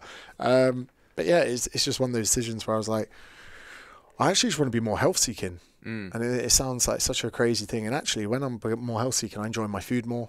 I actually worry about my composition less when I'm being healthy. Yeah. It's more of a byproduct. Yeah. Whereas, mate, when I lost weight for my last jiu-jitsu comp, I felt like shit. So like, I want to just have a few good months of feeling good. And the productivity that you get from that, it's going to pay for everything. Oh yeah, structure, routine, consistency, all just the basic shit you just neglected for 6 weeks. Yeah, routine's not a good one. I get a bit of shit. I never check my diary. Do you think you're just adverse to routine, like as a personality trait? I think I used to be very organised when I was personal training on the gym floor. Yeah. So I had a diary, and I think from 4 years of living in a diary, it's just nice to not have it anymore. Bit like I used to wake up at about 5:30 every day. Now I'm just like, whenever I wake up. But let's say you rented like an office or whatever, say that office across the hall. And it was like, cool, you set it up. It's got a nice desk. It's got all the shit you need. It's got your fucking books there to inspire you. And it's like, cool, I come in here 2 days a week from these hours and I do this work. Do you think that would benefit you, or do you think that would kill you? You think you'd be like, oh, I feel a bit suffocated. Commitment issues. It's only 6 month lease. That's my longest relationship. Well, we've got a 7 month lease for you. Ooh, let's make it 6. 6 would be good. John, we're having such a good conversation here. I've got some kind of points. I'm actually probably going to get you in again in a couple of weeks' time. So like, what are we going to talk about? We got so much to talk about. I actually haven't given you a proper introduction yet. So we spoke about you being the co-host of your own podcast, which you've been on twice, My Muscle Project. Gym owner. By the way, still today, your first episode that we went on, minus Raf, not because Raf wasn't there, still the #1 most downloaded episode of of the last 3 years or 2 years. Sick. 2 years. Yeah. Buzzing. I'll take that stuff. Yeah. And that's against some serious guests as well. Big guests. I don't know what it is. I to this day I feel like I'm pulling off a big con. I feel like I'm literally like people. The fact I've got the downloads I do, I'm like, they're gonna find me out one day. I wanted to talk to you. You're a gym owner at the moment, trainer at your gym, Creature Fitness. You're soon to launch Locker Room. Yeah. Give the listeners got the shirt on. An introduction. Probably only 10% listeners are going to watch. So tell us about Locker Room. Don't divulge anything that's going to be market secrets. No, it's all mostly out there anyway now. But essentially, I think natural entrepreneurship, I don't know if you feel like you relate to this, but you get bored easily. My personality type, I get bored very quickly. And my longest commitment is my gyms, nearly 8 years. And it just felt like for a while that, because I started business so young, and I think you probably relate to this as well, you didn't have a destination in mind. You're just like, yeah, let's do it. Let's see how we go. And then as you get more successful, you're just like, oh, this is cool. Oh, this is good. Oh, more downloads or more money, more clients or whatever. But then we hit this point where I was like, you know what?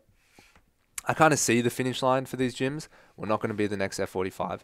I don't want to open more locations. I'm like, what do I really like here?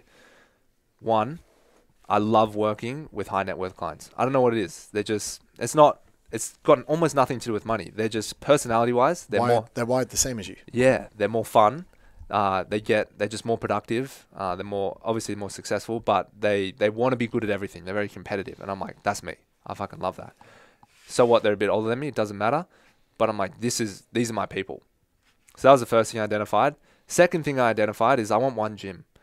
Although I had 3 at one point, I just didn't like spreading myself thin. It just wasn't the way I like to do it. Some people like that. They like to have 10, 15 gyms, whatever. Maybe it's an ego thing. Maybe it's just how they want to make money. But I realized I'm like, you can make the same, if not better money from 10 locations with one if you have the right model. So that was another thing, as I wanted one gym. And then the third thing was, and this was a kind of accumulation of a few different factors. So buying out some of our business partners, which I mentioned to you briefly, and just sort of timing with the rest of the industry. Like group fitness is just so saturated. Yeah. If I see another group fitness spin-off, I'm gonna neck myself. I'm like, this shit is the same thing. Doesn't matter if you go to 40,000 feet. Like, repackage. It's so bad. Someone's there like, let's do it with altitude. Yeah. Yeah, let's turn the lights off. It's Yeah, like, let's do fuck, it. come on, man. Like, let's put boxing gloves on. I'm like, look, let's just cut the shit. Like, we know the training that works, but how are we going to package this up correctly?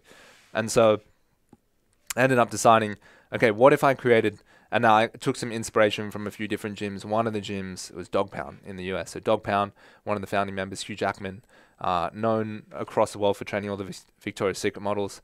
The Weeknd raps about it sometimes in one of his songs. Justin Bieber trains there regularly, that sort of stuff. So I was like, what if, because Sydney's up and coming, I know it's still a holiday destination in your mind, but it's got that community. It doesn't have a lot of celebrities, but it's got enough people, enough professional athletes, enough super high net worth clients, you know, CEOs of banks, big founders of funds, all that sort of stuff to justify a gym like this. It didn't 5 years ago. I don't think it did 5 years ago, but now it definitely does. And I was like, why don't we just create a hub in Sydney, a gym that's specifically for these people? So I've just coined them industry and business leaders. All that means is it's just someone that within their own company or organization or within their industry, they can exert a lot of influence. They are looked to as a leader. So for example, in your space, in fitness, what other space would you put yourself in? What other industry? Author. Yeah, author, books. You would be a leader. So like you would in theory qualify as someone for that gym. And we wanted to make it exclusive. So we opened up essentially 100 memberships only for this gym. The idea is that there are a lot of problems we saw with these clients. They can basically pay their way out of anything. If they want to lie down on a plane, they can pay for it. If they want, 3-degree marbled steak on a plane, they can pay for it. If they want a gold Rolex, they can pay for it. All these sort of things that they can pay for. But ultimately what they love paying for is conveniences, right? Things that are going to make them more productive and get them towards their goals faster. But one thing that they couldn't buy was a better fitness service. Even if they had the best PT at Fitness First or Fitness Still First, got a queue for the leg Titanium, exactly right. Titanium Fitness First, $300 an hour for this PT. It's got 7 degrees and PhDs in human biomechanics. They would still rock up at 6 a.m. or whatever the time is, packed gym, bench taker, the intern that gets the train, that gets $50,000 a year, their secretary, they're on the bike. Trainer looks at them and goes, well, looks like we're going to stretch you out on the fucking mat in the Pilates room, And they're like, well, fuck, I can pay for this, Or they go into the change room, all the showers are taken, or they don't have their own locker, or someone's stolen their shit. Like, they're like, I can afford to do better than this. And we just thought, okay, let's just create a gym where it's like, okay, you're always going to get your program. You're going to get really good training. You're going to be surrounded by like-minded people. Because one of the other complaints is people know who they are. So they go to a class and they're like, oh, mate, let me get your LinkedIn, and I've got this deal or this fund you should look at, or do you want to invest in my company? And they're like, fuck off. I'm just here to do a workout. Stop harassing me. So I'm like, what if no one's going to harass you if you're surrounded by other people like you? Or if someone comes up to you and they want to invest, but they're worth $500 million, then you're like, cool, let's invest. You know what I mean? So I wanted to create a hub like that selfishly because it'd be a cool place. I basically say, if you're in this community, you can't lose. You might not win, but you can't lose. Like, you're going to look after each other there. And what if you need a network for certain things at certain points in your life? I know you're one of those people who's like, oh, I don't invest any money or whatever. But if I turned around and you met this guy and you trained with him and he's like, mate, just give me $100,000 and in 10 years you don't have to work again, because the interest off what I'll get you don't have to worry about it. Even if you never sell another book, or your app dies or whatever, or you turn off social media, they ban you forever. If you've got this in my fund, and you pay my fees off the interest, you don't have to ever work again. Just simple stuff like that, right? And you go, fuck, that's awesome, because I got that gym, I got that opportunity. Or you invested in some company, or you met this person, or It's whatever. There's going to be a lot of personal trainers listening going, fucking hell, notepad out. It's too late. You need a lot of money to open this gym. So yeah, we're like 2-3 weeks away from opening it. Pretty fucking excited. It's going to be sick. It won't be anything there won't be equipment or training in there you've never seen before, but the way it's structured and the operations and the model, it's going to be sick. It's fucking expensive as well. It's interesting because like a gym's equipment is important, but it's not the be all and end all. And actually, you go to Kingdom in Freshwater, amazing facilities. Yeah. There's like 8 leg presses. Yeah. 8 different leg presses, but how many people are actually working a program that's got progressive overload? Or how many are just going on and going, oh, I've got the burn, bro. Yeah. That's where the gains are made, pal. And again, it's actually funny. You called me out the second we got in here and I set up the camera for YouTube. You were like, you should have 2 cameras. You should have someone else editing that. And again, for me, I would call myself a pretty decent level podcaster, audio technician, social media content creator. Straight away, you're like, you should be getting someone else to do that. You should be doing this, blah, blah, blah. But people are just so, they want to keep things the way they are. But really change is where the growth really occurs. I think Yeah. people need to appreciate that. And also offloading and delegating stuff has been probably one of my best things I've done the last few years. Yeah. And I think that for people that there is a bit of a stigma with personal trainers, but offloading something that someone can do a better job at is often essential. It's a prerequisite, something that should be done by people. I think you don't do a lot of things because subconsciously you don't want to do the work that's involved in getting that thing. Even though you want to put out, say, 4 videos a day and a podcast a week, you don't do it because you're like, oh, I don't really want to do all that editing and that work. And that's fair. Like maybe you're at that point where it's like, I'm the talent. I don't want to do all the back end work. Or no, it's the opposite. I love doing it. You do like doing it? Yeah, I love doing the edits. So when it goes out, it's more of a case of like, I don't want to give it to someone else. There's a chance it could be better. Wait, for your videos or for your podcasts? Everything. Okay. Because I do all the editing to everything. It's a control thing. As far Sonny's as got that problem as well. Yeah. I just love being a creator. Yeah. I love putting it out. And if I was to give someone else a video and they got the jump cuts wrong, I'd be like, oh, you fucking cunt. And I also quite like the fact I don't have an intro beat. I don't have something that's like, the James Smith pot. I like things being a bit raw. Yeah. I think if they were edited, they'd be a bit too much. Interesting enough, in the show notes as well, I put that weirdly, we became acquaintances through business, through the podcast, but now we're mates. So it's an interesting kind of upgrade. I said this to you. It was probably a few weeks ago. I said this to Cam. I go, am I a dick if I said this? We were sat on the sofa. I go, I actually quite like your company. And I did say that. I was like, I didn't realise how cliquey British people are in Australia. Yeah. We're tough because the way we communicate and our banter is very different to anywhere else. Yeah. So my one of my highest compliments to you is how well you fit in with the British clique. Yeah, it's interesting because when we started hanging out, and I wasn't posting anything, but obviously by association, people were like, oh, you're hanging out with them now, like put in a good word for me, let us know where you're going next, like we'll hang out or whatever. And I go, look, it doesn't really work like that. I'm like, just because I'm hanging out with them now doesn't mean that now all this other side of my network gets permission to come hang out with them. Like imagine if we went out for beers and then I'm like, oh boys, yeah, come over here. Oh yeah, James, you're like, why have you brought 16 mates to come meet James Smith? I'm like, no, it doesn't really work like that. If they want you to hang out, they can have you hang out, but it's a hard group to crack. It's not that you're bad guys. I think that's just because you're very happy where you guys are at. You don't need anyone to add anything to your group. You don't. You're like there's plenty of fun between the 4 of you or the 5, 6, 7, however big you say your network is. But literally, I was just like, well, Cam's training at the gym. Cam's cool to hang out with. We train sometimes or whatever. And then one morning, like no intentions, I was like, hey Cam, let's get a breakfast. Like you train in my gym. I don't really know much about you or whatever. I just know James and lives with you and whatever. And then I think I rolled in. And you guys were like half hungover, half watching Top Gear. And then we're just chilling out. And then that's when you said we're having sushi. And you go, yeah, don't take this the wrong way. But yeah, I was super hesitant that we were hanging out today. I was like, okay. I was getting judged the whole time. You can stay. Cam was like, Lucky's coming around. I was like, you're bringing someone into the clique? Yeah. I was like, you're bringing someone into our clique? Yeah. And testament to that. I think that's the highest compliment anyone can ever receive. When Darren gets out here, you'll be interested. Me and him, the reason we're such good mates is we're on such the same wavelength. We even shit and piss at the same time. We get hungry at the same time. Also when we work. Like, do you think he makes you more productive at what you do? Yeah.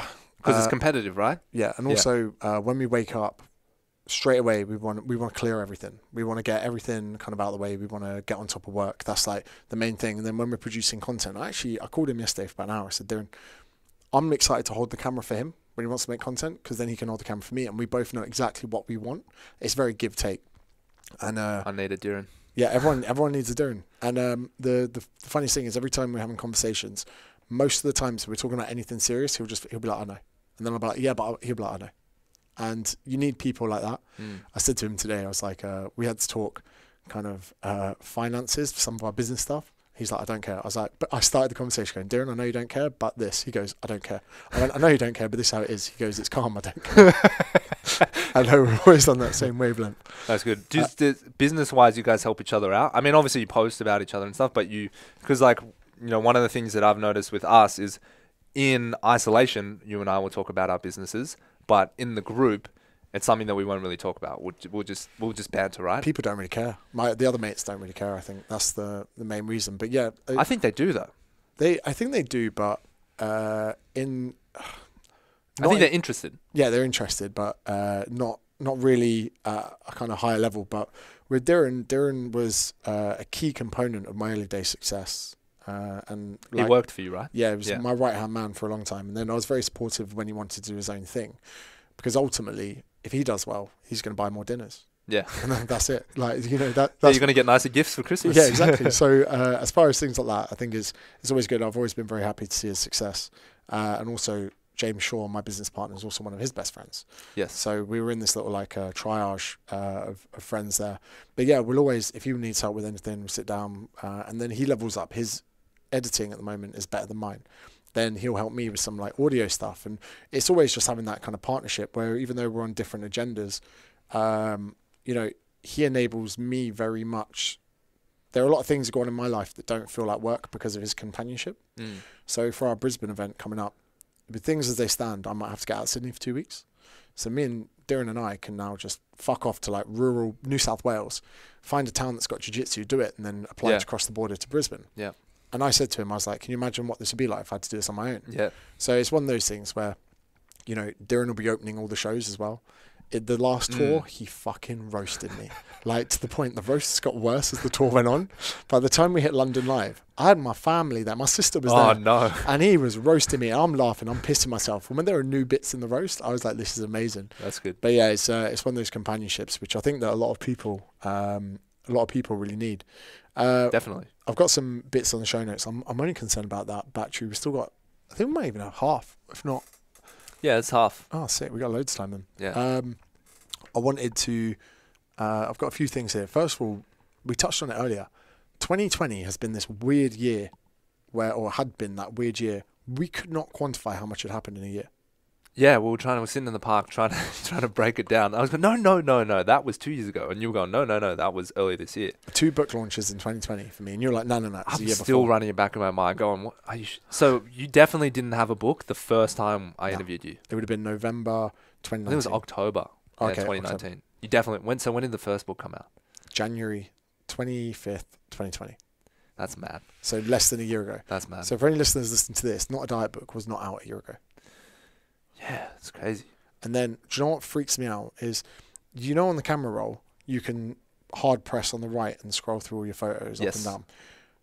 There's so much that has happened in my camera roll since lockdown. And I'm like, wow, how is that much on my camera roll since the last time I could travel freely? It's mad. It's mad. It's almost like human brains can't compute it. And I still think that everyone thinks March last year was the year before. Or wasn't that longer. Everyone's losing track of where it is. Yeah. It's just altered. That's the whole theory of relativity, right? It's just altered our perception of time. Because we were on this, like I think talked about just this agreed upon cadence of what a year should feel like and how much you can get done. Agreed upon cadence. I love that. Yeah. It's now completely gone out the window. Now we've got, you can get this much done in this much time, and you can actually have a work day that's like 20% work and 80% leisure, and you can work a 4-day week and get more done. It's mad. From home. I loved Sam Harris where he talks about so many people are resting upon 2021 to do a lot for them. But crippling economies, poor leadership, coronavirus, all these things don't care about the Gregorian calendar year. And I think a lot of people are going to be upset when they realise the end of January is only 3 weeks away, not even. The year change does nothing for you. Yeah. I really hope that a lot of people aren't resting on the laurels of a calendar year coronavirus doesn't care about what year it is. You know, uproar in America, you know, China's growth, dominance, all these things. They're like, none of these things are really tied into the calendar. And I think a lot of people need to realize that they can't lean on 2021 to be a fresh year. Yeah. Yeah. I think I said, I guess, standard expected New Year's post. I basically just have well-detailed plans held loosely, because you can't have any expectation of anything happening. And surely you can't think that going from December 31st to January 1 is going to change that. It's the same. Like, we might lock down again. It's a very real possibility. Our plans to open locker room might get thrown out the window. I have to be ready for that. I think that people just have this expectation, but because it's January 2021, there's a 1, not a 0 there. The rules are different. Yeah, things are going to be different. It could be worse. Yeah. It could be fucking worse. Maybe the worst is yet to come. You know, we go, 2020 was so good. At least we could go back. At least we could leave our bedroom and use the front room. Now I'm stuck to having sex with people only in my house. You saw that BBC article, right? Oh, fuck me. BBC, you fucking wear a mask whilst having sex. Only have sex with people in your own house. What, you're supposed to start fucking your family members? Like, Jesus Christ. And That'd be good for Fez. who's it for fucking it would be good for Ferris. Who the fuck is going to wear a mask having sex? You'd rather have coronavirus. Well, look, this is... So when Ev, my partner, she got the coronavirus this year, one of very few people in Australia, I said to her, the second it happened, so we get the call from New South Wales Health. Okay, so where are you guys? What's your apartment living situation? We're like, all right, 2-bedroom apartment, blah, blah, blah. Okay, here's the protocol. You need to move your bedroom, or you need to move a sleeping situation into bedroom 2. You are now in bedroom 2. She's going to be in bedroom 1. In your living quarters, spend no longer than 5 minutes together in the living quarters a day. Stand at opposite ends of the room. Wear a mask. How many bathrooms do you have? Like one bathroom now. Okay, in between bathrooms, bleach, sanitizer, spray, air freshener. I was like, okay, yep. Hung up the phone. I go to Ev. I go, cool. This is what he just said. I go, I will have a mental health disorder at the end of this 3 weeks if I do all those things. If I'm looking at you from the room With a mask. with a bleach in one hand, with gloves on and a mask, and I'm trying to tell you how my day was because I'm stuck in the second bedroom. I go, nah, just come here, give me a kiss, give me this fucking virus. Let's get through I was it. like, cough on me. I'm like, if you're getting it, I'm getting it. I'm like, because it's just not going to work. At least you could be all together. Right. And just lay in bed and just be like, oh, I feel like death. Me too. Let's put I a can't film on. breathe. I need oxygen. Then we wouldn't be speaking anyway. Mate, it's crazy actually. Like, so I actually know a lot of my fitness friends that are really fitness were fucked by it. Yeah, okay, so your mate, Paul, Paul Lima. he almost died, right? Nah, I think that was a bit dramatic, but Okay. I think he needed an ambulance. That's pretty bad. Yeah, it's pretty bad to need oxygen like that. But he wasn't almost dead. Nah, Okay. well, he might have been if he didn't get the ambulance.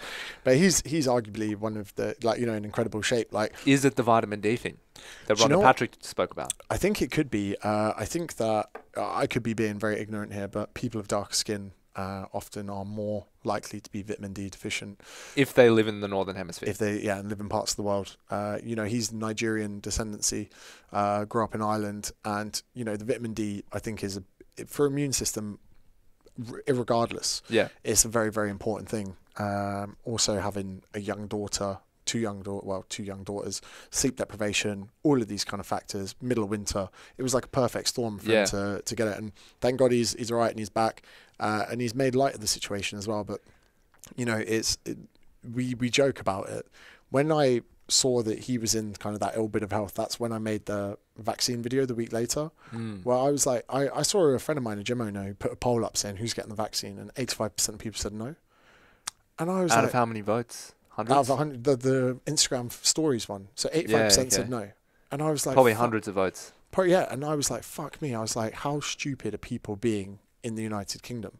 And I was like, do you know what? Because the worst thing is there are going to be other fitness people out there who think they're better than coronavirus. And if you have enough people of those, you can then overhaul the fucking health system. Yeah. And, this is something we should be avoiding. If the vaccine has got a high percentage success rate, then people should be taking it. And I mean, I only filled my mind with actual studies and people way smarter than me what they were saying. I never once took anything from social media. I literally went away, I looked at efficacy of studies, the mechanisms behind how they work, and even how they were developed and what kind of technology was used. And the funny thing is that if vaccines fuck you up, they fuck you up in a very quick period of time. Like, apparently this type of vaccine, I could be wrong. Like your negative reaction to it is almost instantaneous. Yeah, Right. and so that actually makes it quite easy to do trials on Right. vaccines, because if after 3 weeks they're fine, the vaccine's done its job, Yeah. and they're all right. Yeah. And I do understand that the first doctor to take a vaccine and die, maybe the coroner are looking at it recently. One of these new vaccines. Yeah. He took it and died. Yeah, but they're still trying to determine whether or not it's the vaccine that did it. Okay. Then if you look at the hundreds and thousands of doctors and healthcare workers that have taken it, Yeah. you can't let one course. death spoil the entire thing. Yeah, of course. Similarly to fucking peanuts. How many kids died taking peanuts over Sure. the last few years? There's no one, we need to get these out of circulation. Yeah. It's unfortunately just the statistics. And again, the way people rouse statistics for the narrative, some would say 4 million children died of famine this year. Well, that's great because it was 12 million 10 years ago. Yeah. And the way people put this data forward is the scaremongering of it is crazy. And I think that in the UK, 1 in 30 people in London have got coronavirus now. I think 1 in 50 across the country. And, Crazy. And you have to get the vaccine. Yeah. It's not even an option anymore. The thing is, if 3 weeks after the UK lockdown, let's say March, April, whenever it was, if you dropped a vaccine then, people would have just taken it. Yeah. People have had enough time to create fear, scaremongering and hoax videos or whatever. It's like, surely the requirement and want for this over time should have got higher. Yeah, it's got lower. It's and mad. People are more worried about the vaccine than coronavirus. Well, and Sam said distribution issues. He goes, we knew that we were going to get a vaccine. We knew we were going to have to distribute it amongst a population that was sick. And yet now we have arrived with a vaccine in record time and the distribution network hasn't arrived. What are we doing? What the fuck are we waiting for? Like, it's crazy. And he said in that podcast, he goes, if you believe that, vaccines rot your organs, you're in a cult. He goes, if you believe that Black Lives Matter was started from, right-wing fascists or whatever, it's like, you're in a cult. And he was saying all these things of all these beliefs that have popped up in 2020. He goes, you're in a cult, you're in a cult, you're in a cult. You don't even realize it. You're in this echo chamber of these people that are touting fake information. He said, fake beliefs. One of the things he said that was amazing was he goes, if you think that someone let's say someone with black skin goes to a job interview who's qualified and you think they're not getting that based on their skin type, you're in a cult. And it's crazy, the statistics. Even I saw a really good one. Jordan Peterson was up against a feminist. And she was like, well, men have the most wealth. Men have this, men have that. We're in a male dominant industry. He goes, more men commit suicide. More men are in jail. More men have this, more men have that. And he pulled out all the counter opposite statistics. Which you never hear about. Yeah. And he goes, you've decided the narrative that you wanted to present to me and it's not fair. Yeah. And I think that a lot of the times, even Sam Harris was very brave with the statistics he brought to the market of you're more likely to be, what type of skin type is more likely to be shot? What skin type is more likely? Can we come back from the brink, that episode? Yeah. That's all, yeah. And he goes, we're living in a world, that's not going to go TikTok viral. And unfortunately putting a white person being shot by a police officer in his car, that one's not going to get traction. Yeah. And because it doesn't serve their narrative of what they're looking to talk about. And yeah, it's been a mad old year, but there's still so much shit. Well, we're born emotional creatures. We stay emotional and we develop rationality and logic the older we get. But our core is emotion. That's why everything we make decisions is based off emotion. And then we use rationale and logic to justify it later. Not always, but in most cases we do. But it's not serving us well right now. If someone dies from a vaccine and it's your family member, imagine if your dad took the vaccine and he died. And they're like, yeah, it was because of the vaccine. There was some immune thing that we didn't realize and it crossed with his DNA and he died. And then me telling you that vaccines are okay. You would have a hard time. The two areas of your brain fighting against each other. Logically, he's probably right. Look at the studies, look at the research. My dad fucking died from the vaccine. Fuck you. And that's how this whole year has been with the voting, with everything. Someone said to me, they go, you're spitting on the grave of every child who's died from a vaccine in the last 10 years. And I went, it's like telling me never to get in a car because people die in car crashes. Never get in the pool. Yeah, never get in the swimming pool. Never swim in Bondi. Yeah. A lot of people drown in Bondi each year. Yeah. It's mad. But social media as well, in the early days, it fucked people by putting so many good physiques into a world where not many people have those physiques. Social media. Yeah. Yeah. And Instagram. now we're seeing it in other things like the fact Trump has now been censored, even from Pinterest. He's censored from Pinterest. Yeah, I don't even think he uses Pinterest. Pinterest are there trying to get rid. Hey, we'll fucking ban him as well. They just want some fucking exposure. Pinterest. He's going to. We still have users. Yeah, he's still going to be there pinning for the Democratic Party, pinning posts of fucking shit. Republican. Republican. Yeah. Biden's the old Democratic. I mean, the thing about Trump is like it's almost the same emotional, rational thing, right? Rational thing, part of your brain. Probably not voter fraud. In fact, it's been proven there's no voter fraud. But you're a Trump supporter and he lost. There's going to be voter fraud. It was like, well, there's actually no proof that there's voter fraud. Yeah, but I'm emotional because Trump lost and I was Team Trump. It's interesting because there is always some degree of voter fraud because I think Joe Rogan said it best where he was like, you've got an elderly couple, the husband dies, and the wife puts in 2 ballots because she knew what her husband wanted to vote for. How can he vote though? He's dead. Well, they're saying that she could just, sign his off, take it in there, say that he's still alive, not report the deaths. Like, things can slip through. Right, okay. Like, even if it didn't, she is committing fraud, even if they clock it. Yeah. What are they going to do? Fucking fine her, send her to jail. She's like, Albert really wanted the Democrats to win, so I've signed his vote. I don't know why she sounds like that. She's American. But, and so there is fraud of some respects happening. But I'm sure. Not of the level of which he was doing. Not that could move the needle. Did you see there was a documentary on whether or not Trump was fit for presidency? From a lot of psychologists spotted from the outset the type of narcissist he is, dishonest, and they like. I think there's like 4,000 published lies that they've actually been like, this is objectively not true. The guy wasn't fit for the job. Personally, like, you know, it's quite interesting. If he had just not done anything after the election, he could have gone for governor of California. Probably. Mate, because no one wants that job right now. The amount of people that are leaving California. And again, Sam Harris talking about... the 50% of the state's revenue is isolated to 1% of the earners. And a lot of them are leaving. Elon Musk is leaving, isn't he? Yeah. Well, think about how many jobs the Tesla factory creates and how much money and revenue they produce. And taxes are so high in California. Let's say, well, he's the richest man in the world now. Let's say Tesla in California is worth $5 billion. What, 40% of that, $2 billion, is essentially tax money? $2 billion of state revenue. That's insane. From one person making one decision. That's mad. He's going to Texas, isn't he? He's in Texas. I think Texas is going to become the new like California. Have you been to Texas? No. Went to Austin 2009 when we could still travel.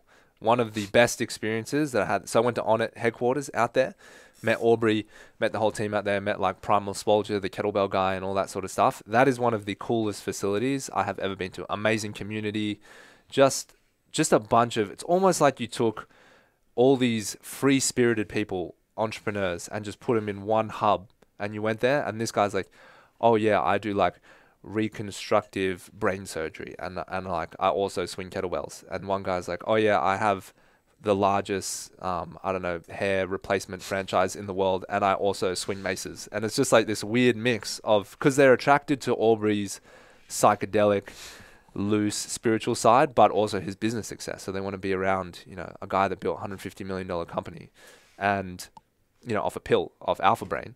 And so I was sitting in the sauna speaking to all these guys, hearing about their stories after the training session. We did like a class, and I was like, he's created something special here. And I think because people are saying a lot of what Texas is like, especially where we were, is in Austin, is like that. Big hub for entrepreneurs. Yeah. That'd be interesting. I still haven't forgiven you for the 6-day DOMs you gave me last week. 6-day DOM. I trained with Lachy. That's because you don't fucking do legs, bro. Yeah, I haven't. You don't do any weights. Yeah, but the thing is, one, my legs look good. They're all fart no poo at the moment, right? And with jiu-jitsu, I've been very much... Jiu-jitsu is horrible when you've got leg DOMs, because people would also tight. You need to be loose through the hips, right? Yeah. Yeah. And people knee cutting across the DOMs, quad DOMs. And I text him, right, and this is quite funny for listeners. I go, Lucky, mate, my legs still hurt. You go, James, you're a fucking PT. I got no sympathy, bro. Yeah, I was like, yeah. You should have known it was coming, bro. And to be fair, it was about 30 squats with 25 kilos. Mate, they were Zercher loaded, 35 kilogram ball lunges on the minute every minute, and they were not kind. It wasn't that bad. To be fair, I was pretty sore as well. So I knew then it was going to be bad for you.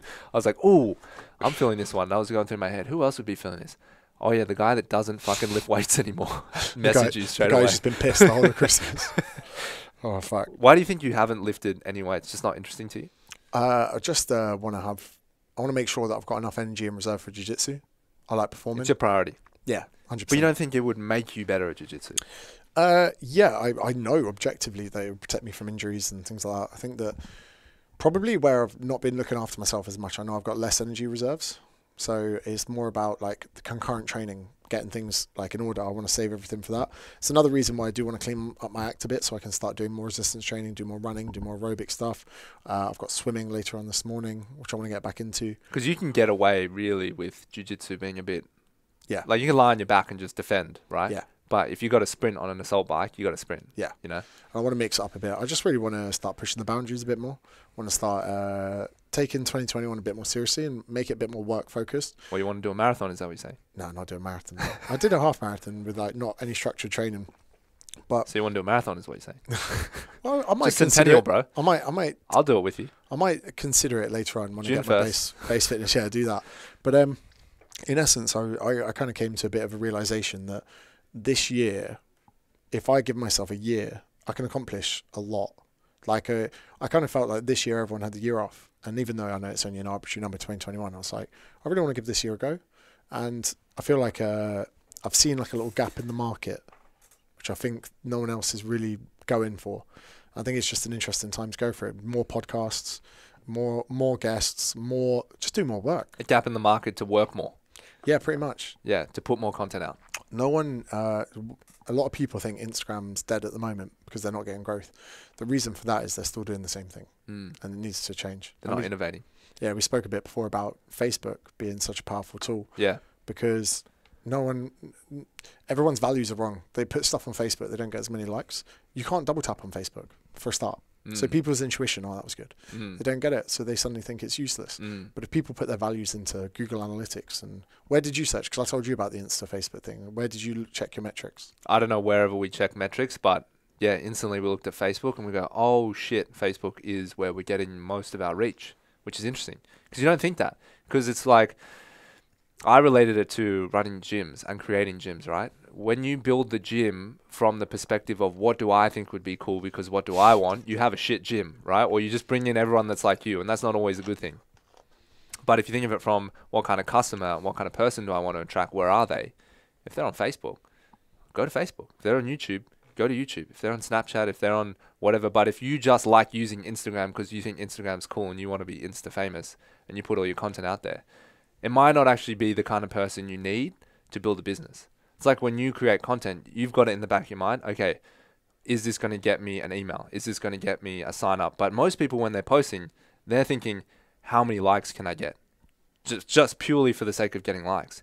If you got one like on a photo, but it made you $1 million based off how many people sign up to the app, you wouldn't give a fuck. Yeah, you can't buy steak with likes. I've always said it.